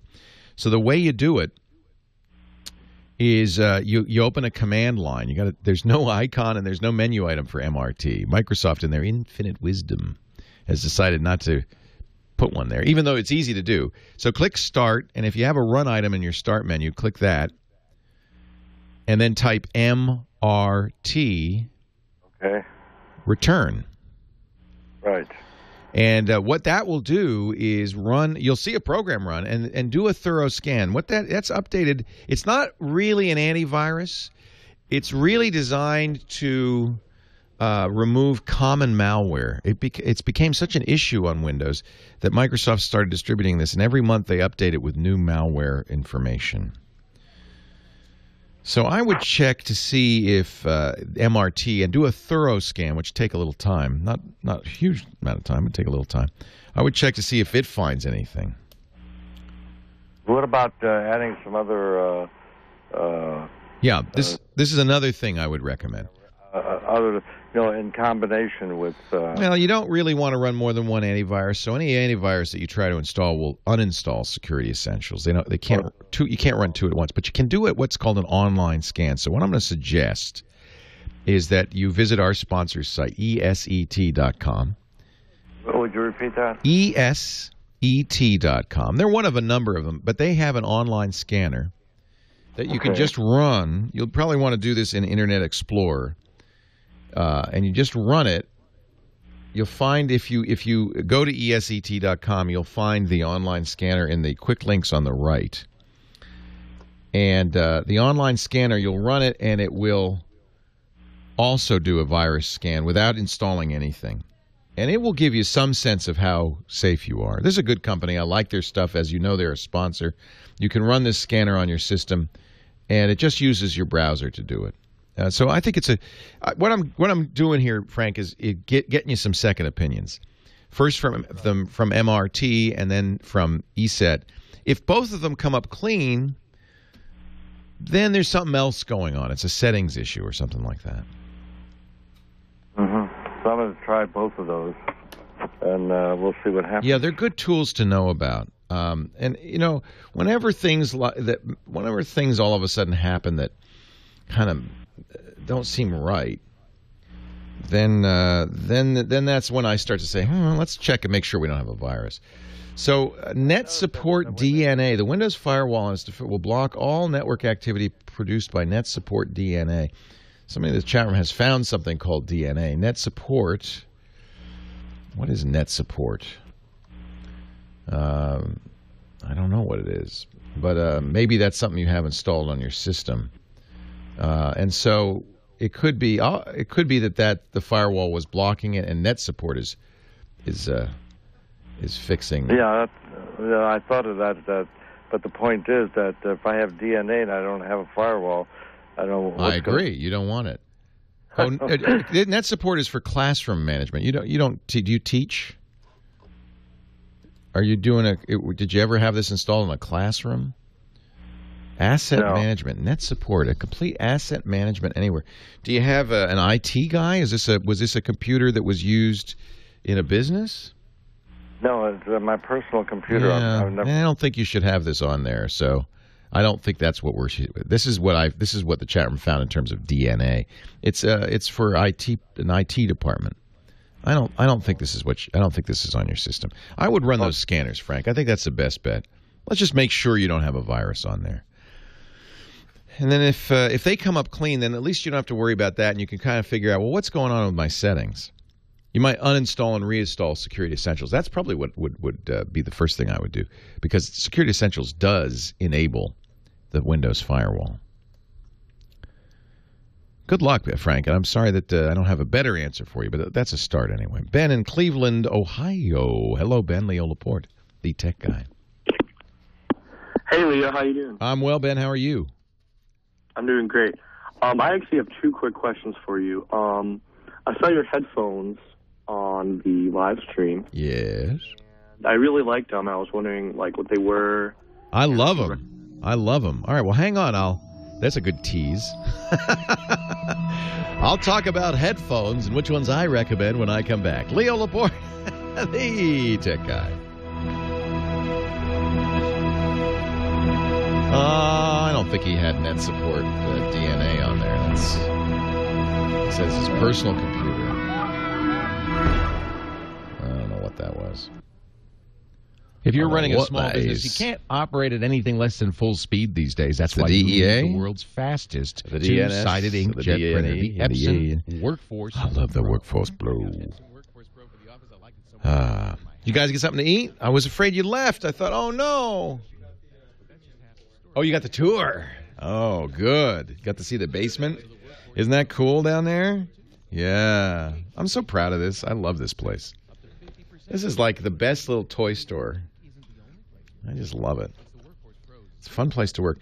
I've worked in so many radio studios that are so depressing. And this is just this is my office. But it's also just fun. I just really enjoy working here. I love China. Where in China are you from? Oh, Korean. Okay.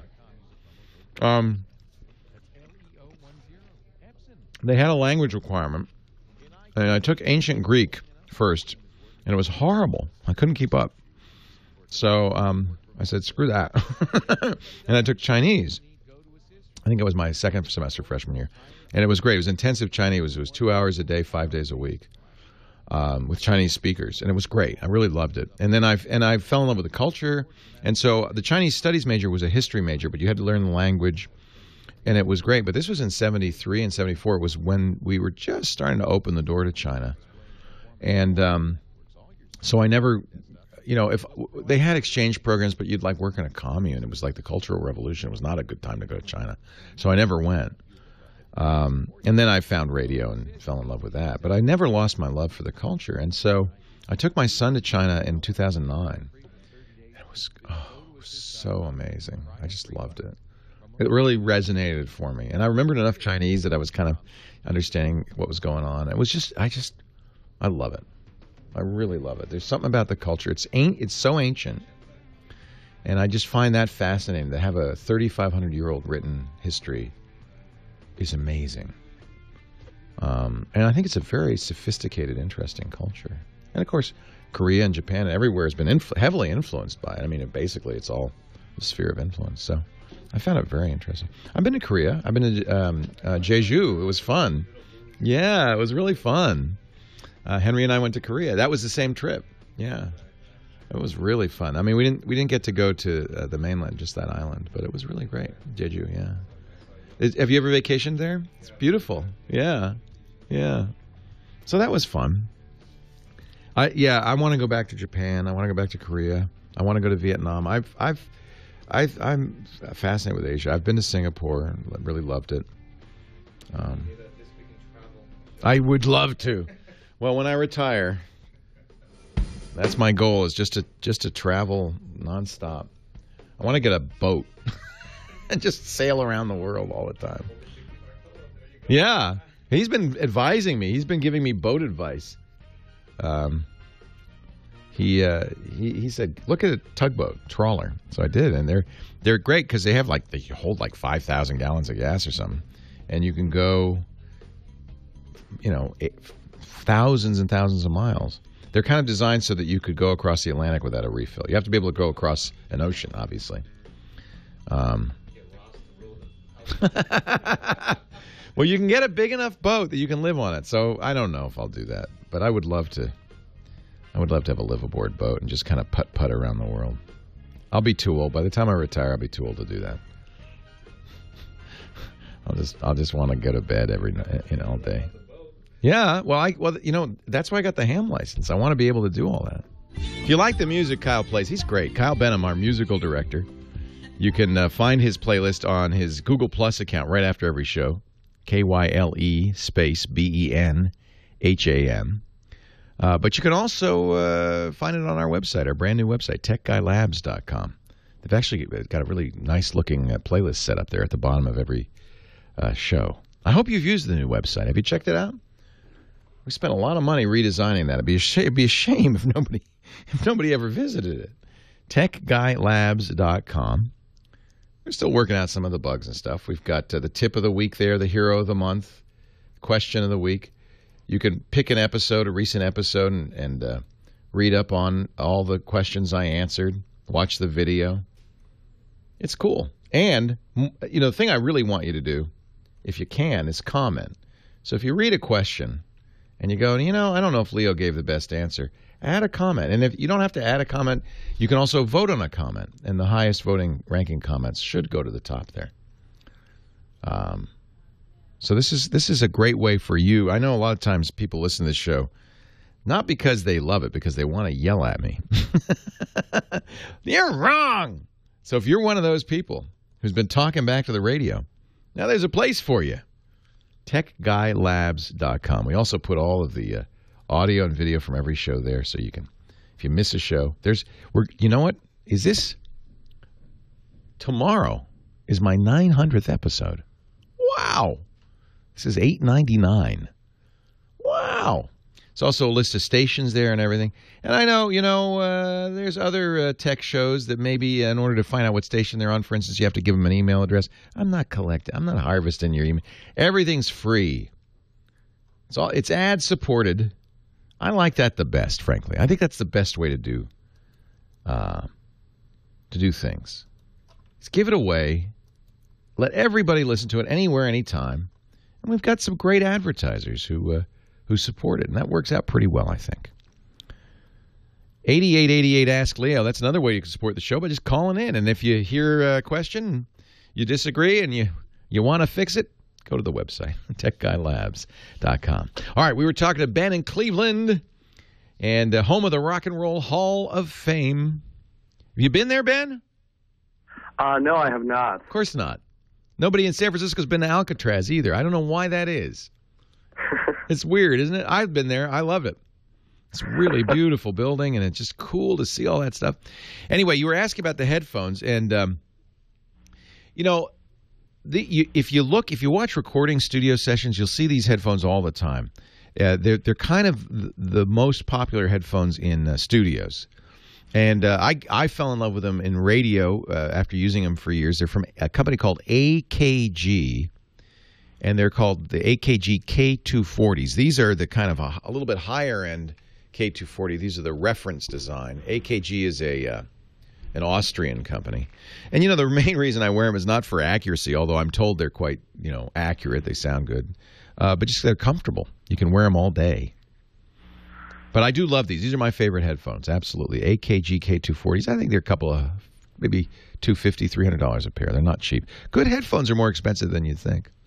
When I fly, when I drive, I don't wear headphones like this. It wouldn't be legal to drive with headphones like this, by the way.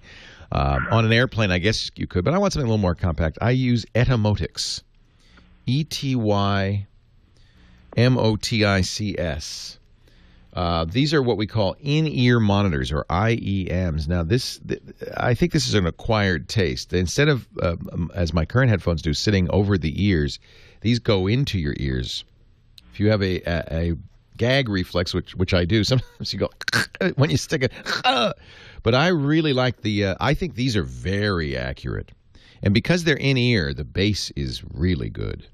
They also have, and I want to recommend this, a kid's headset, Etymotics for kids, that have an automatic limit on them to protect kids' ears. Headphones can really deafen you.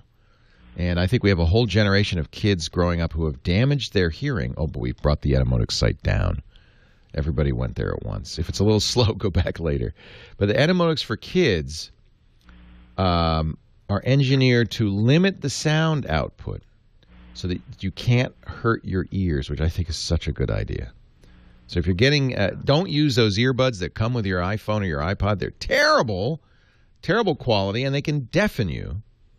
Get these. They're a little bit better quality, a lot better quality, and they can protect your ears. So for airplanes, I don't use sound canceling or noise canceling headphones like the Bose. I use in-ear headphones. They seal out the noise, so you don't hear anything, and they give you much more accurate audio response. I really like them. You said you had two questions. What's the other? Yeah, and I was also wondering, what is your favorite Olympic sport in the 2012 summer? Oh, wow. It's been fun watching. Have you been watching? I have been watching. It's great. I don't know. Let's see. I've been watching the diving, and the platform diving just blows me away. Those things are so high. They're so brave, those divers, and they are really all-round athletes. You think, well, you don't have to be an athlete to jump into a pool. Oh, yes, you do. They're gymnasts, and they're amazing. So I really enjoyed watching that. I loved watching Jessica Ennis, the British runner, win the heptathlon. I'm so impressed by the decathletes and the heptathletes because they have to do, hurdles, shot put, javelin, discus, running. They have to do it all. And they're such athletes. So I really enjoy it. What's your favorite? My favorite's gymnastics. I always liked flying in the air. And after all, Gabby, my goodness. In fact, our whole gymnastics team, what do they call them? The Fabulous Five? They've been incredible. Is that your wife or girlfriend? I guess she agrees. And Allie was so amazing. You're right. You just really enjoy watching these people. And they work for years for 10 seconds. And that always blows me away. The dedication, the drive, and the ability. There's a wonderful, I think I saw it on Google+.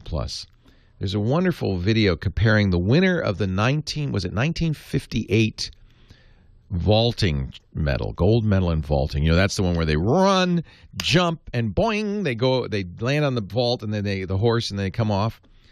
They compared the 1958 vaulting gold medal, which was basically that: run, jump in the air, put your hands on the vaulting horse, go over and spike it. With Gabby's amazing gold medal performance this year, in which she runs, jumps, does like 800 somersaults, twists, like she's flying, and then lands. And I don't know what's happened between 1958 and 2012, but something. They're putting something in the Wheaties. Wow.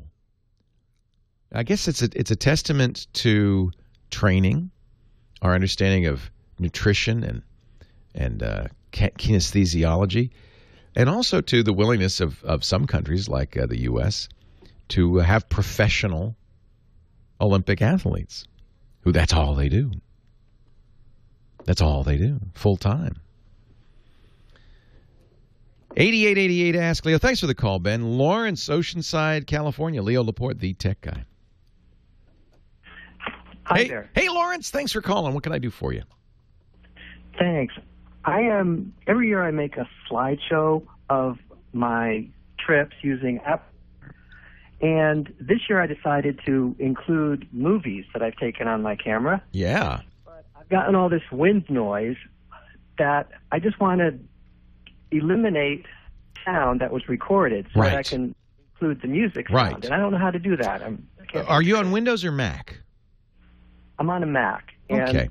So the first thing I would do is I would import, and I would do this anyway, I'd import the audio, the video into, or edit it in, you have it comes with the Macintosh iMovie, and you can remove the soundtrack, or you can remix it. You can also, it's easier to edit it there, and then import it into iPhoto and make the slideshow. But it's...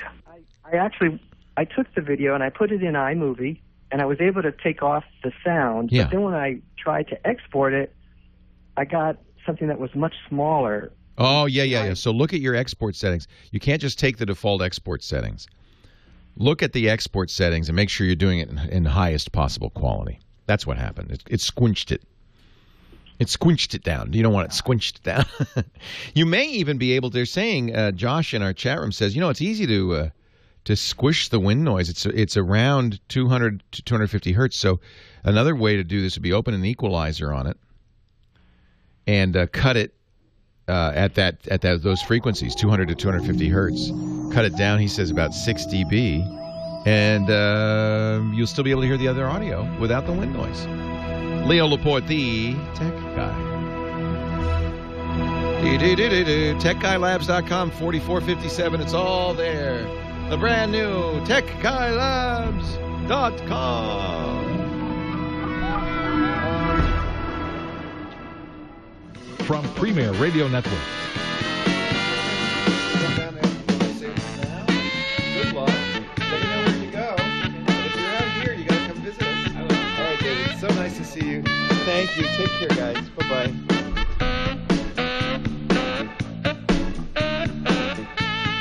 On the college tour, we get a lot of. It's fun. We get a lot of kids who are around this time of year, actually all year round, who are doing the college tours. What can I do for you, Alan?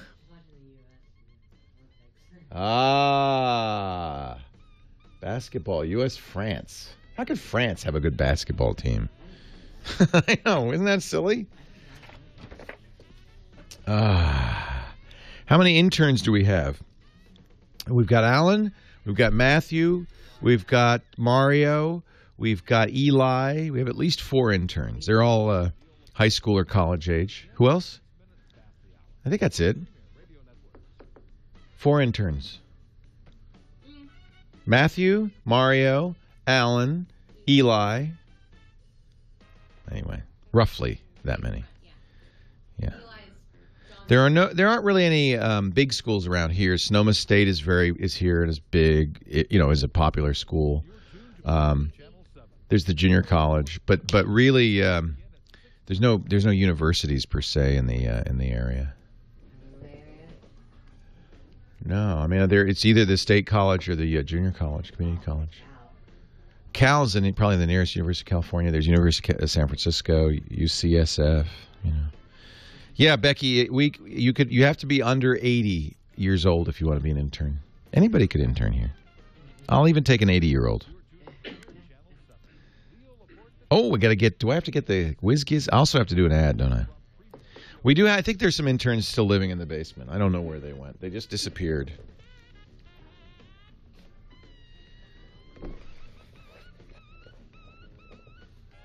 We do have a people greeter.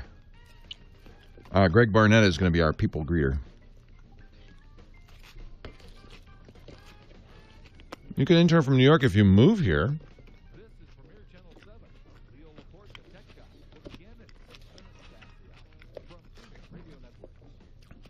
I know. I can't believe Petaluma is doing so well in the Little League World Series. Yay.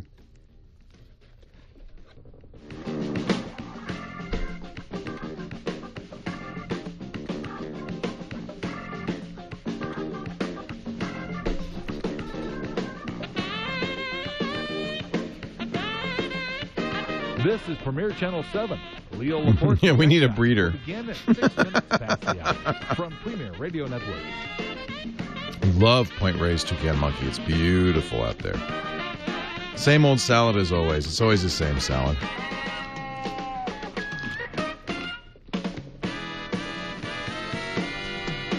I think it's working, though. Right? Even Dr. Mom, you got to agree. Pretty good health. You're tuned to Premier Channel 7. Leo Laporte. Losing weight, feeling good. Will begin at 6 minutes past the hour from Premier Radio Networks. We don't do This Week in Twit on Saturdays anymore. We do it Wednesdays from time to time. Because Flash is a pig. It's poorly designed, I think.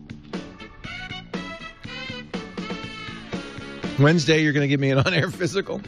You know, I keep putting off my blood work. I'll get my blood work done on Monday. Maybe it'll be in by Wednesday. You can go over it with me. Okay, I promise. Monday, I will go in and get my blood work done. And I'm getting a CRP, which is the measurement of inflammation. I'm not getting a VAP. I forgot to ask for a VAP.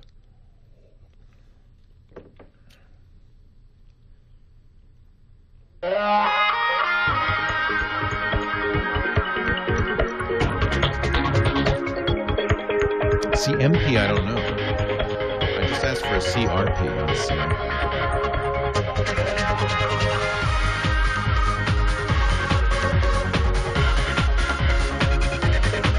Yeah, PSA, of course.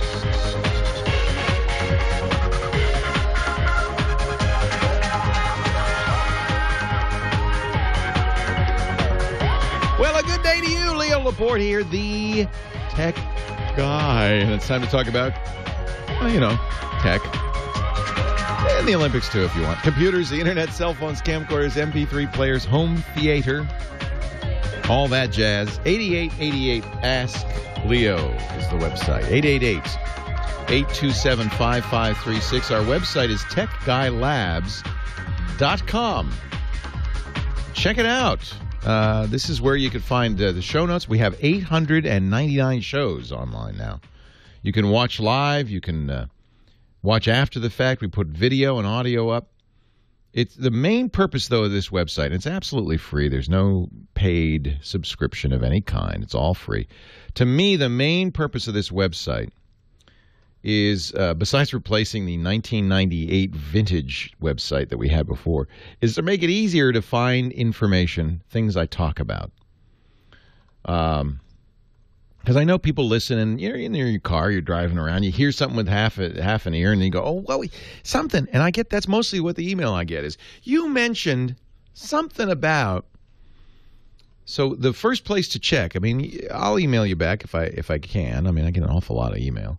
But really the best thing to do is go search the website. We have a very good search on there. And you can also look at show by show. You can go topic by topic. You can go question by question. I'm really proud of this, and I thank our web designers, the company Lullabot, who did such a great job with this. Jeff Eaton was the architect, Jared Poncho, the designer. Thanks also to James DeRuvo, who takes these show notes and has been for almost all of the 899 episodes, and Josh Windish, who is our in-house guy. And Josh is going to start answering the Tech Guy Labs email. help me out with that. And he listens to every show.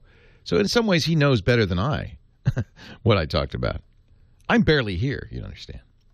8888 Ask Leo, that's the phone number. 888-827-5536. You'll also find a link there to our chat room. And that's right on the front page there. Right under my picture. I know, not a great picture. I'm going to work on getting a better one in there. But there's a link directly to the chat room there and to the phone number. And the chat room's fun. The chat room's a place that you can go and hang out with other people. I was in our chat room when the Curiosity landed on Mars on Sunday night. And there were 1,000 people in there. And we were all just excited, giddy, enjoying ourselves. That's, to me, this is like I don't know. It's like a party that's just constant, always going on, and it's heavily moderated. We have really good moderators. They're all volunteers. Dan and Brad's in there, and Canuck and CWBP and Darth Emma and Houdini 7 and Knox Harrington and Life's a Zoo and Marmot and Mick and Nightflyer and Tex, and they're all in there, and they do a really good job of keeping things family friendly, safe. I see Dick DiBartolo, the GizWiz, is in there. He's going to join us a little bit, talk about gadgets. Members of my staff are also in there, so if you have questions about the Tech Guy Labs, you could get them answered there. And then there's usually 700, 800, sometimes as many as 1,000 other people just hanging out, chatting, having a good time. I'm really think this is a great adjunct to what we do. TechGuyLabs.com. You'll find it all there. Back to the phones we go. 8888 Ask Leo. Zane is in Houston. Hey, Zane, Leo Laporte, the tech guy. Hi. Thanks for taking my call. Hi. I'm in the market to buy a DSLR camera right now. Okay. And I've been checking out the Sony Alpha 65 and just kind of wanted to know what you thought about it. You know, I've never used it, and I'm a little bigoted and biased. But the reviews, I think, are very good. I would visit dpreview.com and digitalcamerainfo.com and read the reviews there so you know what you're getting into. Okay. I am biased toward, when it comes to DSLRs. Now, I do recommend the Sony mirrorless cameras, the NEX series. But when it comes to digital single lens reflex, that is cameras that you look through the lens, I'm old school. I feel that Nikon and Canon are the choices to go with. Sony's kind of an upstart, a newcomer. And I think they make very good cameras. I have no reason not to think so. But I like... One of the things you have to understand is when you choose a DSLR, you're choosing more than the camera body. You're choosing a company because you're going to probably spend more money on the lenses over time than you do on the camera itself. DSLRs are interchangeable lens cameras, and the glass can be quite expensive. So really what you're saying is I'm going to choose Sony glass. Not necessarily I'm choosing Sony, the camera body, because the bodies get better and better, but the glass is kind of old school. So to me, I like Nikon and Canon glass, so that's why I buy Nikon or Canon. I'm actually a Canon shooter, but I don't know if there's any reason not to buy a Sony camera. I think everybody seems to think quite highly of them. You might look at Minolta, which I think is related somehow in some bizarre way to the Sony cameras. I have another question too. Sure. When it comes to SD cards, there's the different classes, right? Right. Are the class 10s worth it? Like, is it worth it to get? Well, that depends on the camera. So class 10 is faster, right? Yeah. And so that's what the class means is its throughput. So there's no point in buying a SD card that's faster than your camera. So that's what you have to find out is what can the camera support. So I can give you the speeds and feeds of what each is, but what you really need to do, and this you're going to have to dig through the camera documentation to figure out. That's what's really the issue. I always buy Class 10 because, I figure that's the fastest, and it's going to give me the fastest speed. Class 10's 10 megabytes per second. That's what the 10 means. 2 is 2 megabytes, 4 is 4 meg, and so on. But if your camera doesn't write at 10 megabytes per second, you're buying more card than you need. So check. But I would guess that you should go with 10. It is worth it because here's the difference. It's the quality of video.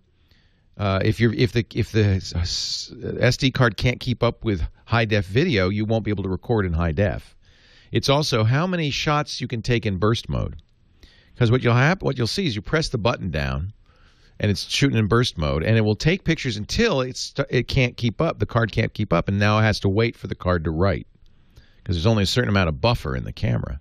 So a faster card means you can take more images, or you'll get back to taking burst mode images sooner. Right. So that's when it makes a difference.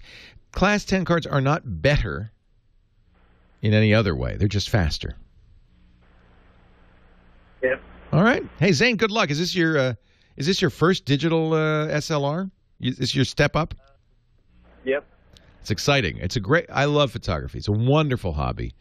And get the best camera you can afford, but don't worry so much about it because it's not the camera, it's the photographer, isn't it? It's just nice to have a nice tool if you can. But truth to tell, there's some great the camera you're looking at is about $1,000.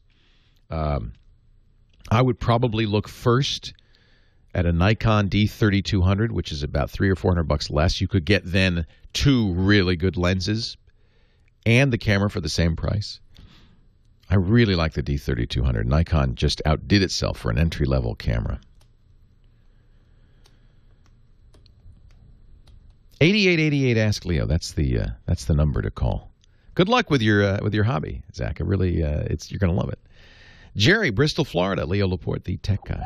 Oh, dang nabbit. Hold on, Jerry. Hold on. You're going to be back in just a second. You'll be our first caller after this break. Leo Laporte, the tech guy. Yeah, there's this new UHS. What is it called? The ultra high speed.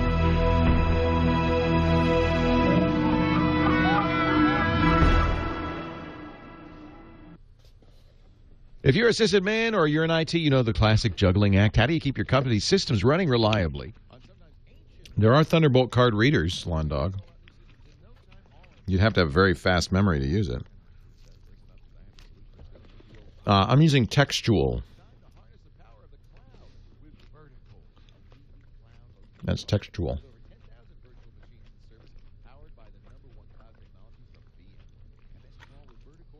You're right.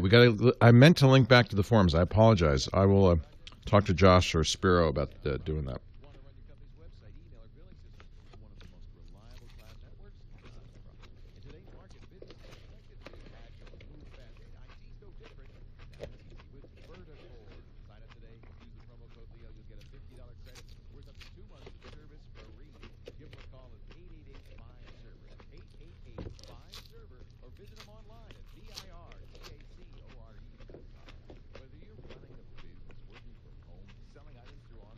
Going to the post office to send out your letters and packages. I have not tried and time is money. So I use any Nikon cameras. I never go to the post office. You won't ever have to go ever again. Isn't that AeroPress great, Jetta Joey? Man, that's the best deal in coffee making. For any letter or package using your computer, your printer, no special inks, no postage. I think they're probably all using specialized buses. I don't know what they're using on the card. There's no guesswork. As usual, as always, many of our shows brought to you, as you know, by Ford Motor Company. I am a Ford fan. I have a blue oval. I get my car. There it is, that 2010 Mustang. I love my Mustang GT 5.0 with the Ford Sync. But I have to admit, now am I in the newer Ford vehicles. I had that 2013 Ford Focus Electric. Next year, I guess that's a 2012, isn't it? Next year's the 2013 Energy, the Ford Fusion with a plug-in hybrid. I'm just, I had a chance to talk to Ford technologist Jim Buchkowski, I think it was a couple of weeks ago.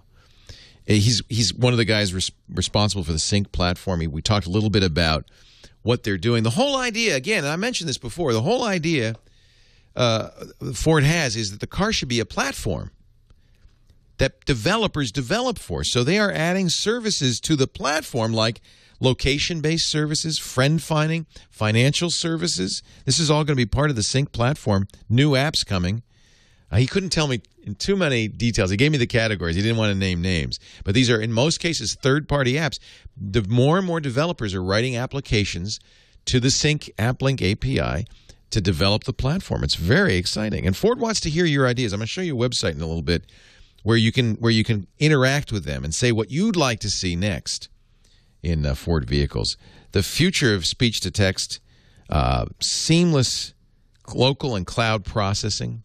So right now it's processed locally, but they also will add cloud processing, which will give you a much larger variety of things you can say. The GPS Scout by Telenav. This is sweet, sweet stuff. And they're adding technologies to the car. We mentioned this before, making it more and more like, a smart car. Lane departure warning. So if you drift into another lane, it lets you know. Lane centering feature using onboard cameras. The car knows where you are. Things like workload information management. What does that mean? Well, the idea is during stressful moments, when the traffic or the weather conditions are bad, and the road condition is bad, that it kind of sets feature priorities. You know how now when you're driving, there's some things you can't do. You can't pair a phone to the car until you're parked. This is going to enhance this. When you get in driving conditions where you need to focus, the Ford will actually tell you, you know what, we're not going to let you do that right now. You should be paying attention. That they're calling that workload information management. They've done a lot of research on the cognitive ability of the human brain. It's very cool stuff. They will be using the cloud. And then this Ford Social. So I want to show you this new site. This is social.ford.com. Ford Social. And people are going in there and they're putting in their ideas. You go to the Your Ideas section for things they'd like to see in their new Fords. And their categories: convenience, green, infotainment, performance, personalization. Here's some interesting ideas. Wi-Fi music sharing between Fords. How do you like that? Yeah, I love that idea. A 15-year-old submitted, let's go back here to green. A 15-year-old had a great idea, biodiesel hybrid. Very clever stuff. I want you to participate over here. Automatic sunscreens that key in when the sun's too bright. A wind turbine under the hood to charge the lithium battery. Just love this stuff. Interior design ideas. Recharge with solar. I like this. Recharge with solar panel incorporated into the Ford Focus to help charge the battery. And you can vote. Thumbs up. I like that one. Oh, I got to log in here.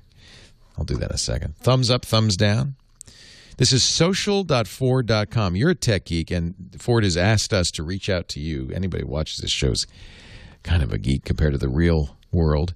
They really want your inputs. Like your favorite ideas, do that thumbs up. Check it out. Add some ideas. And get your Tech Geek badge. And I wrote a little bit about my call with Jim Buchkowski on there. Social, you can read my little post here. Let's see if I can find it, actually. Technologies. Hey, let's see. Where is it? Here it is. Got my face on it. We talk a little bit about that conversation. It was fun. Really fun. Social.ford.com. Check it out. We thank Ford for their support of the Tech Guy program.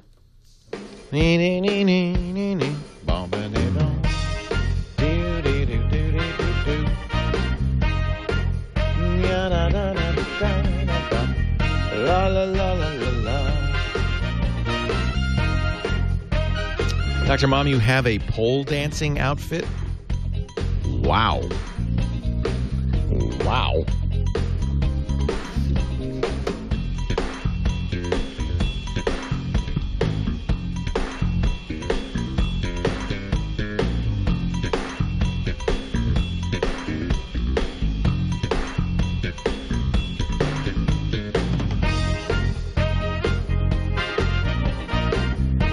Padre SJ also has a pole dancing outfit.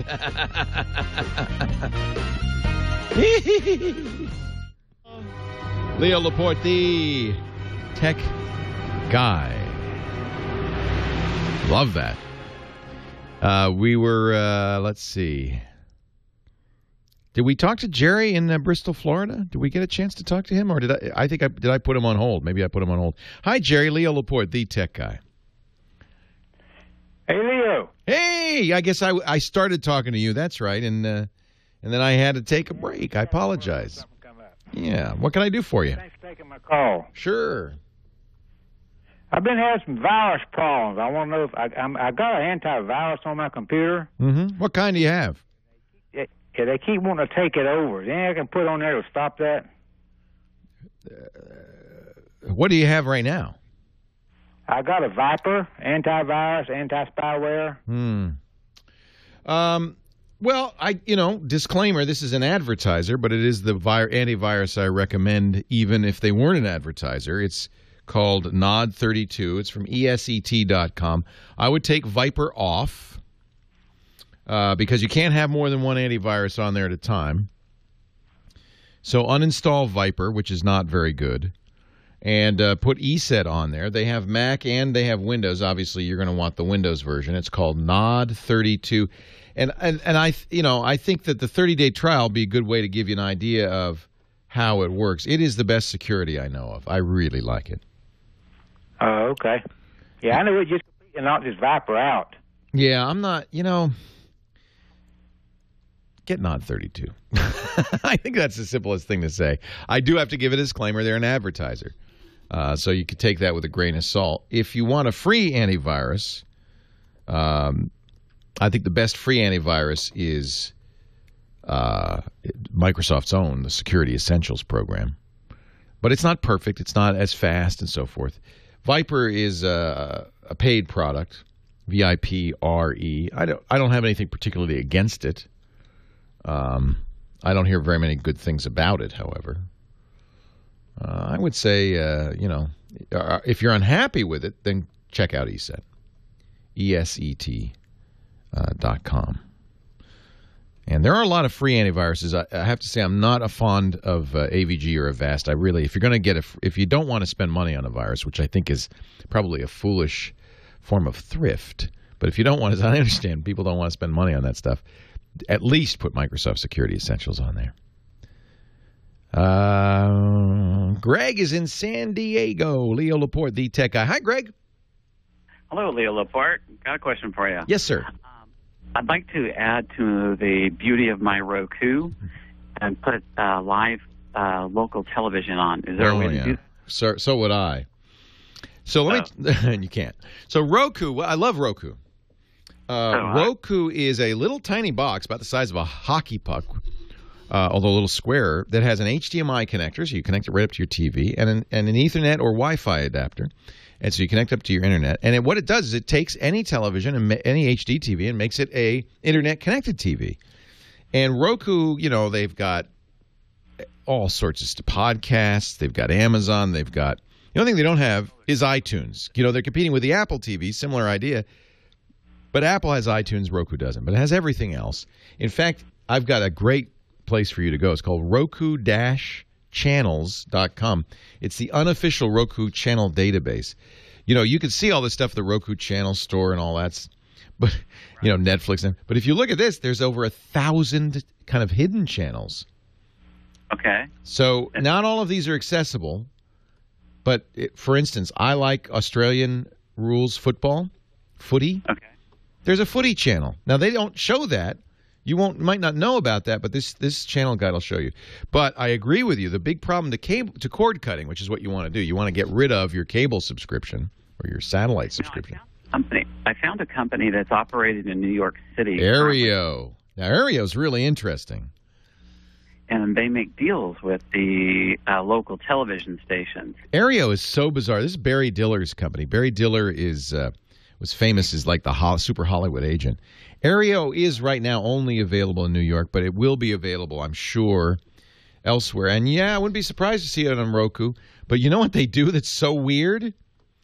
What's that? The courts, everybody's trying to shut them down. The courts ruled it's legal. because every Aereo subscriber has his or her own personal little tiny antenna. So the idea is, you know, the way a cable company works, you got a big antenna and everybody's hooked up to that one. Okay. But the way Aereo works is you can watch local channels. The locals hated this. You can watch local channels because basically all you're doing is renting an antenna in New York, and it's connected directly to you. They tried to put them out of business, and they won in court. But it is not yet available everywhere. I don't know if you can get it in San Diego. AEREO.com. Very interesting. Small enough that hundreds That's the of antenna. thousands can fit in a single room, where you can access them from the internet and watch live broadcast TV as it airs. Pick and choose the TV you want. You can even record that live TV and play it back, like a DVR without the box. Live broadcast TV. You can see why they're upset. Wherever you are, whenever you want. Aereo, available exclusively in New York City. There's the bottom line. Available exclusively in New York City. That's right now. I think they didn't want TV. I didn't think they want court cases all over the world. That was, I think, what happened. They just didn't want to deal with that.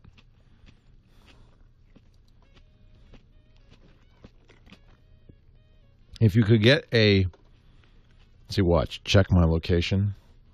Looks like you have denied your browser's request to share.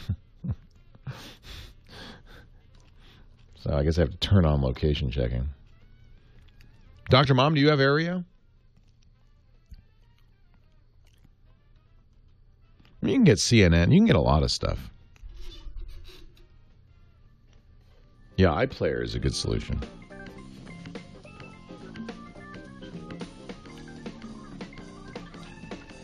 Oh, so it's New York City. I mean, you can't even get it in Long Island. That's too bad.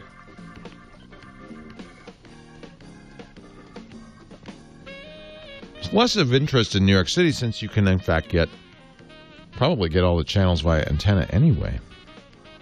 What do you think, Richard? Yeah?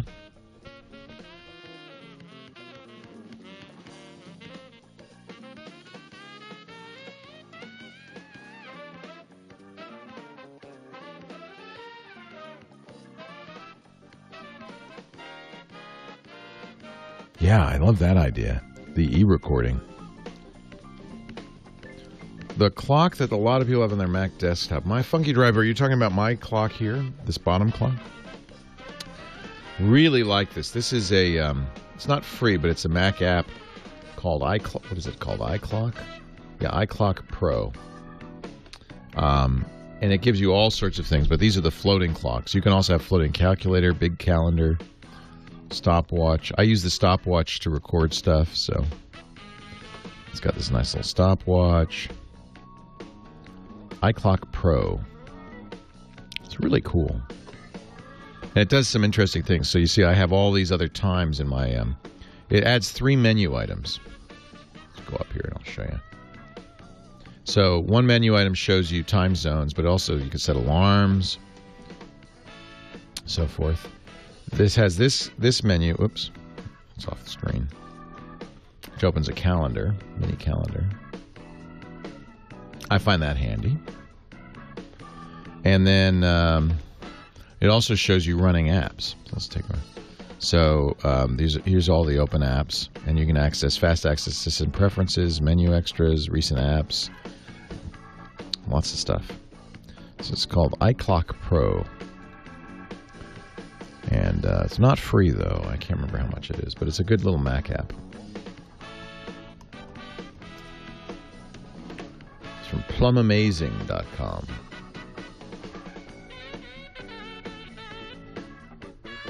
So it's handy for me because I'm always saying what, different time zones.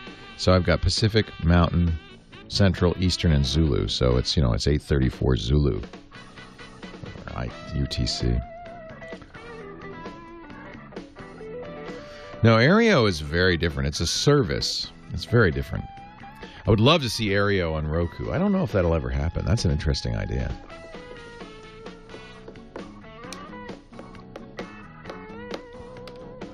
Oh, let me look at my funky design.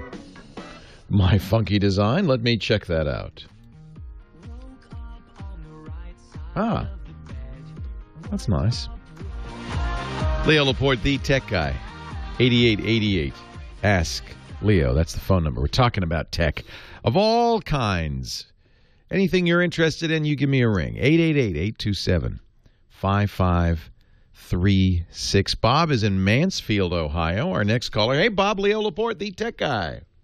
Thanks, Leo, for taking my call. I really enjoy your show. Thank you. I've got a disc dilemma. What I've been doing, I've been burning photos to a disc of a car that I'm restoring, and I went to burn some photos to it. There was no problem. They burnt to the disc, and it was a few days later I had went to, burn some more photos to the disc, and the computer refuses to open the disc, even to look at the pictures. You can't burn nothing, on the disc, and I even tried the disc on a different computer.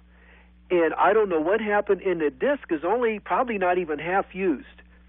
And I've got a lot of photos on there that, as a progression of the work's being done on the car, and some reference photos, for reassembly. And I'm just afraid that maybe they're gone.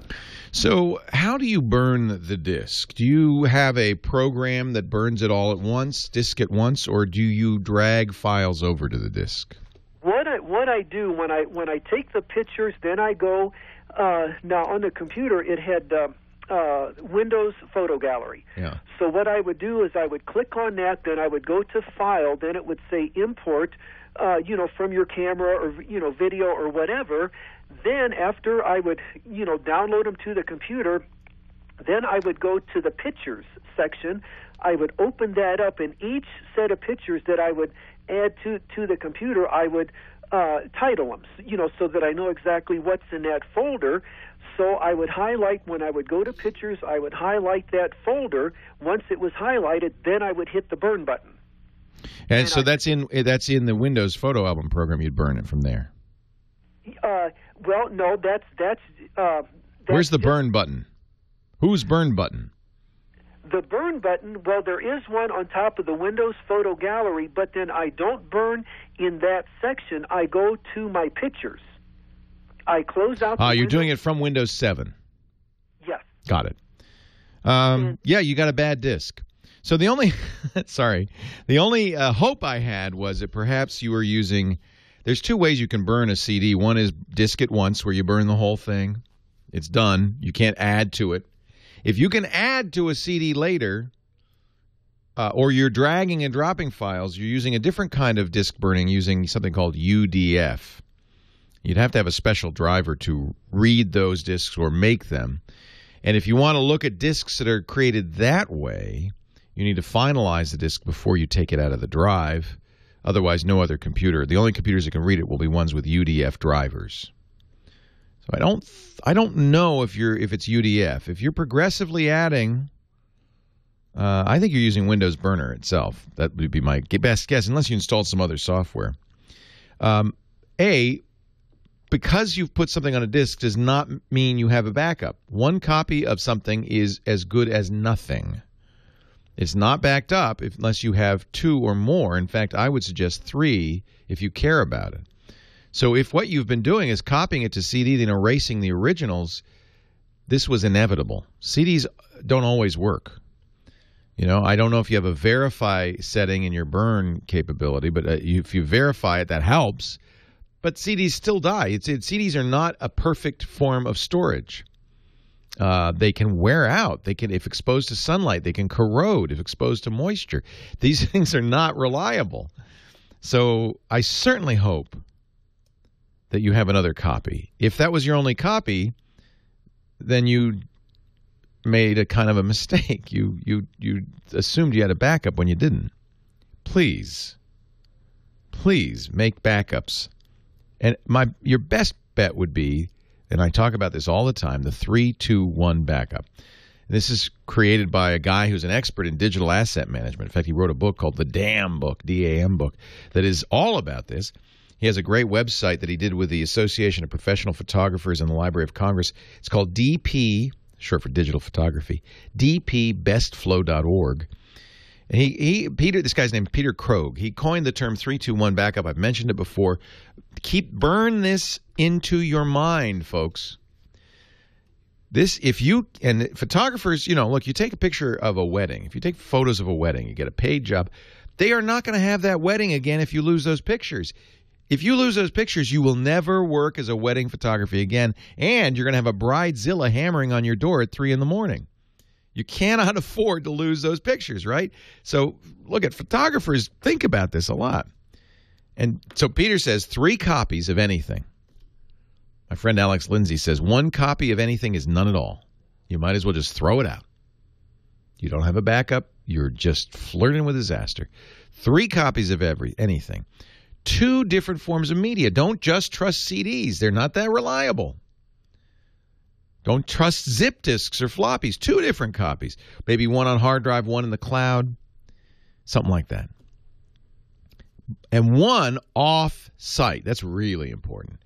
I don't care if you have a hard drive that you copy and you carry it over to mom's house or you bring it to work. But it doesn't have to be the internet. But off-site means not in the same place the originals are. And that's in case there's really a disaster, a fire, a flood, or tornado or something, and all the, everything's lost. At least you have a copy somewhere else. And if mom's house is next door, I'd bring it farther away. That's why I like internet backup, because it really is safe out there. So I'm a little nervous. I hope that's not your only copy, Bob. You've tried it on other machines. CDs fail. It could have been a bad blank disc. It could be something went wrong with the writer. CDs fail. And so if that was your only copy, I'm so sorry. There is no such thing as a CD recovery service. If you cannot see that CD, it's gone. Junk it.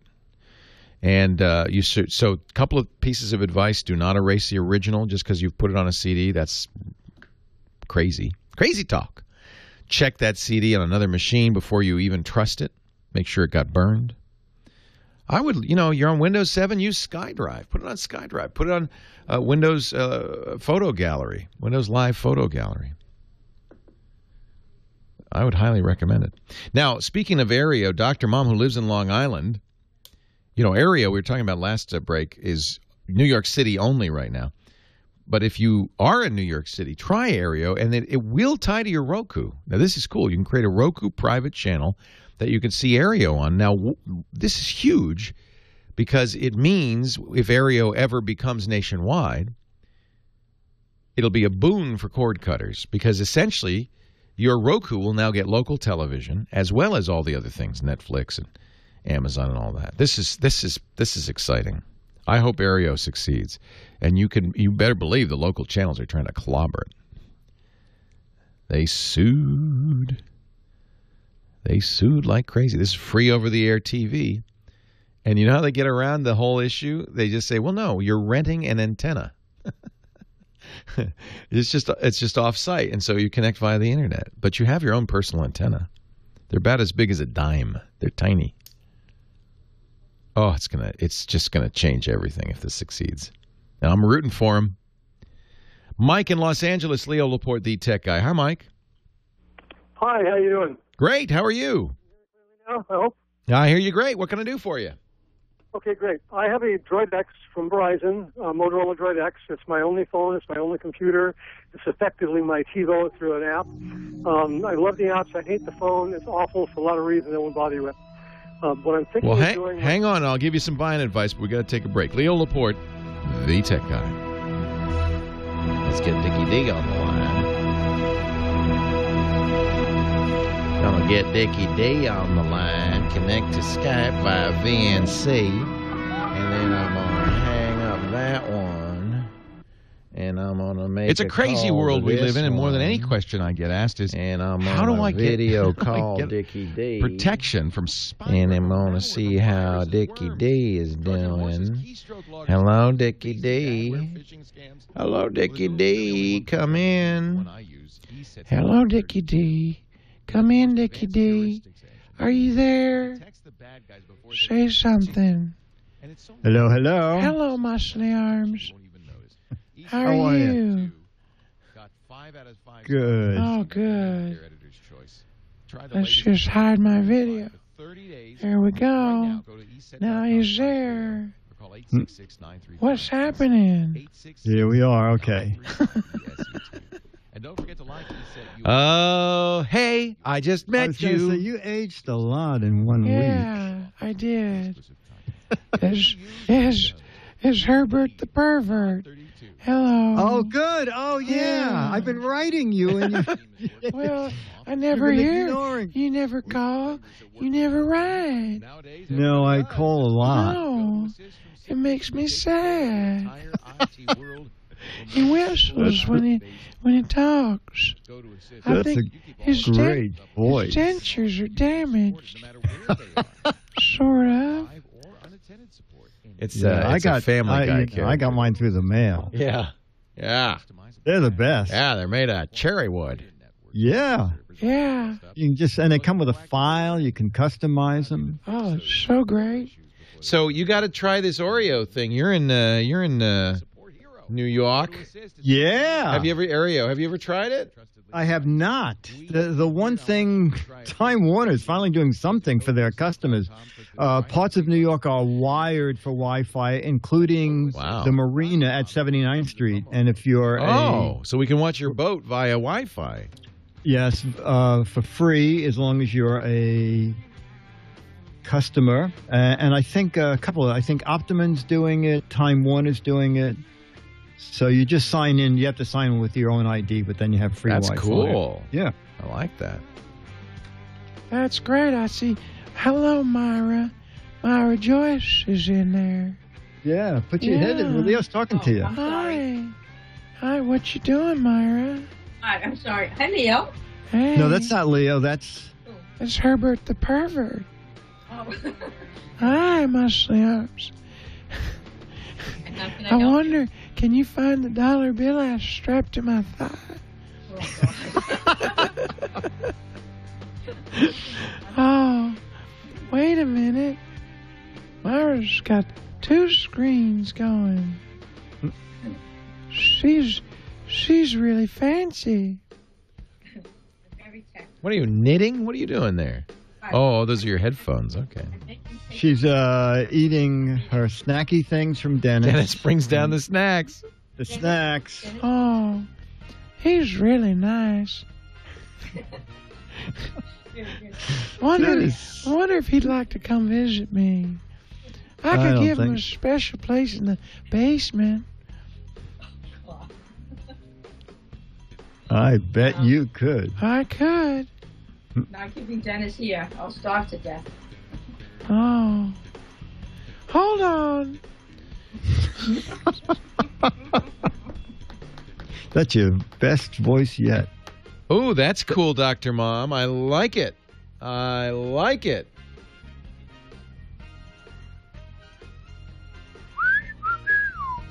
Let's try it. I think it'll work. They probably checking.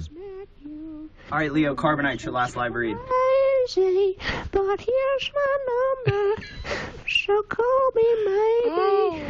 It's hard to look right at you, baby, but here's my number, so call me maybe. Leo Laporte, the tech guy.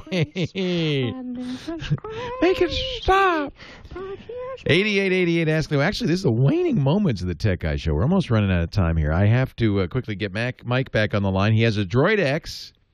Hi. And he wants to replace it because it's his one computer. He says, I don't need it to be my phone. I could have a dumb phone and have a tablet computer. Right.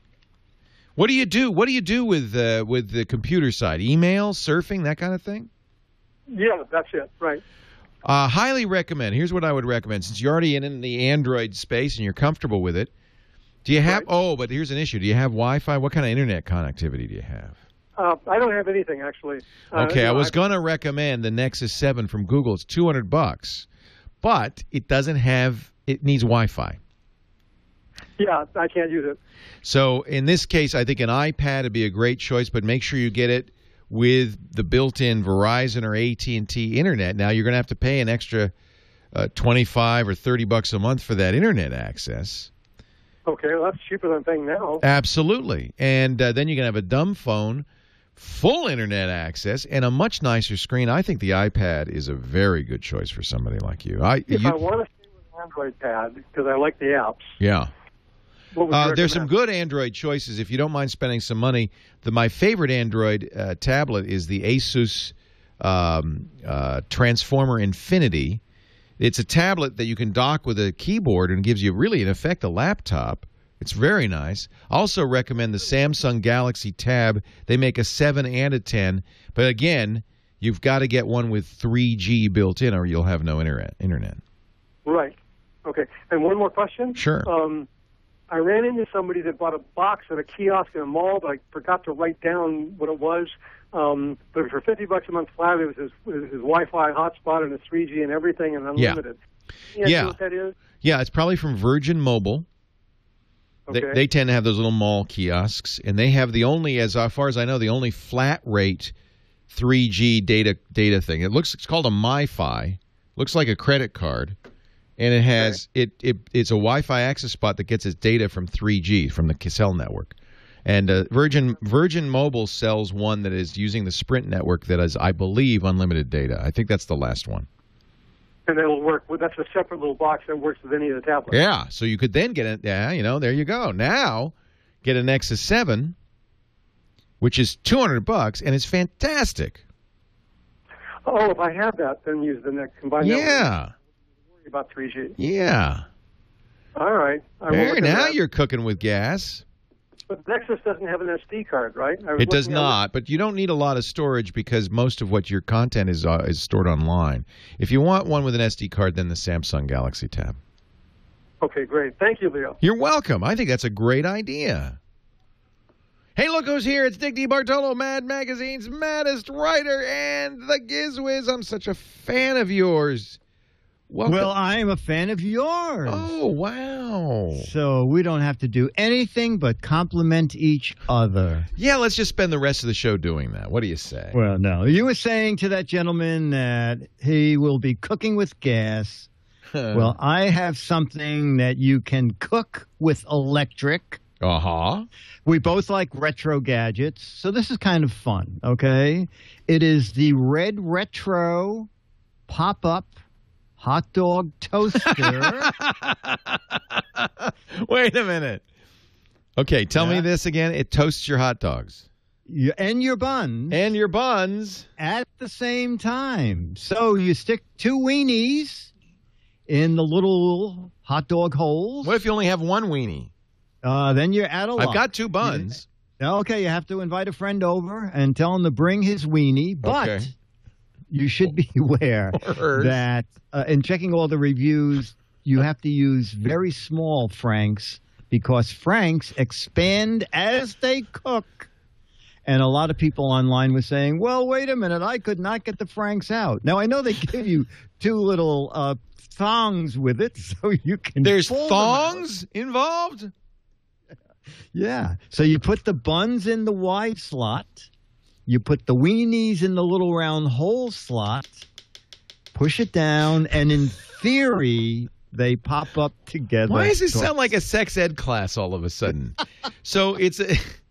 Now, you said you read the reviews. Some people say it cooks the buns too little or the hot dog too much. Yes. The instructions say specifically that they have to be small hot dogs. They have to be room temperature hot dogs. And Leo, it's easy. I read probably 50 or 60 reviews. This is how it splits down, almost without question.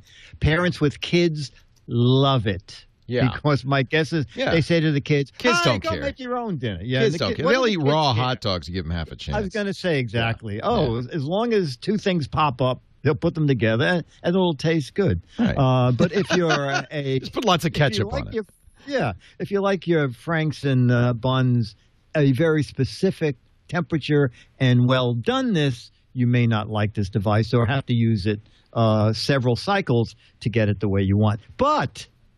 it's $19 on Amazon. Well, that's good. So so you can't go wrong. Well, you could go wrong, but get your money back. You could definitely go wrong. I'm going to call my friend Frank and tell him to bring his buns and wieners over here, and we're going to try it. We're going to try it. Exactly. Just don't get it stuck in there. Steve Bartolo is Mad Magazine's maddest writer. And we call him the GizWiz. You can find him online at gizwiz.biz.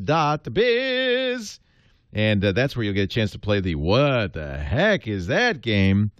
A close-up picture of some gadget or item that you can, if you guess it right, you get an autographed copy of magazine. Guess it wrong, you get an autographed copy of Mad Magazine. So it's one of those games that's hard to lose. You'll be winning the new issue that is not out yet, but that's the cover. That's good. That's very timely. You've got Alfred E. Newman and two devils. Normally it's an angel and a devil. This time it's two devils on his shoulder. On his left shoulder, the president, Barack Obama. On his right shoulder, the Republican nominee, or I guess he's not yet, but the potential Republican nominee, Mitt Romney. Both of them whispering in his ear. Exactly. Tough choice. Dick, thank you so much. And hang in there. We do a little thing with Dick after the show. He's going to stick around and answer your chat room questions and so forth. Yes. Tiff, Reading, Pennsylvania. Hi, Tiff. Hello, Leo. This is Tiff from Reading, Good to also talk to you. known as Robert Horn to all these unwanted callers I'm getting. Oh, you're smart. You have a fake name. No, they're calling me saying I'm pre-approved for a $1,500 loan. It's spam. To them that it's a new cell phone number, not to call me, that it must have been the person who had this number. And they're still ignoring you. Number.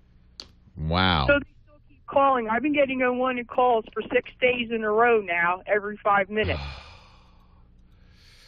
That's terrible. Are you there? Now, a lot of people are having this problem. I'm on disability, and I get a free Kyocera. It's just a simple phone, no camera or nothing, with 250 free minutes and text on the same day I get my Social Security each month. That's terrible. So they're using up your minutes. Can't do anything to prevent all these unwanted callers except to change my number, and I don't want to keep changing my number because then I have to change it with all my friends. Well, you shouldn't have to change it more than once, Tiff. I think the problem is that this number, well, it's illegal to do what they're doing. By the way, the FTC has says if you say do not call me, they're not supposed to call you. They're out of the country. They don't care. Let me think about an answer. I'll have to take your answer on advisement. Leo Laporte, the tech guy, out of time. Well, that's it for the Tech Guy Show for today. I'm Leo Laporte. Thank you so much for joining us. Don't forget, the Tech Guy is just the tip of the iceberg. We do nearly 30 shows now on the TWiT Netcast Network, and you'll find them all at twit.tv. We talk about Windows on Windows Weekly, Macintosh on MacBreak Weekly, iPad on iPad Today. You get your daily dose of tech news from Tech News Today, and our weekly roundtable show, This Week in Tech. It's all at twit.tv. And I'll be back next time with another great Tech Guy podcast. Thanks for joining me. See you next time.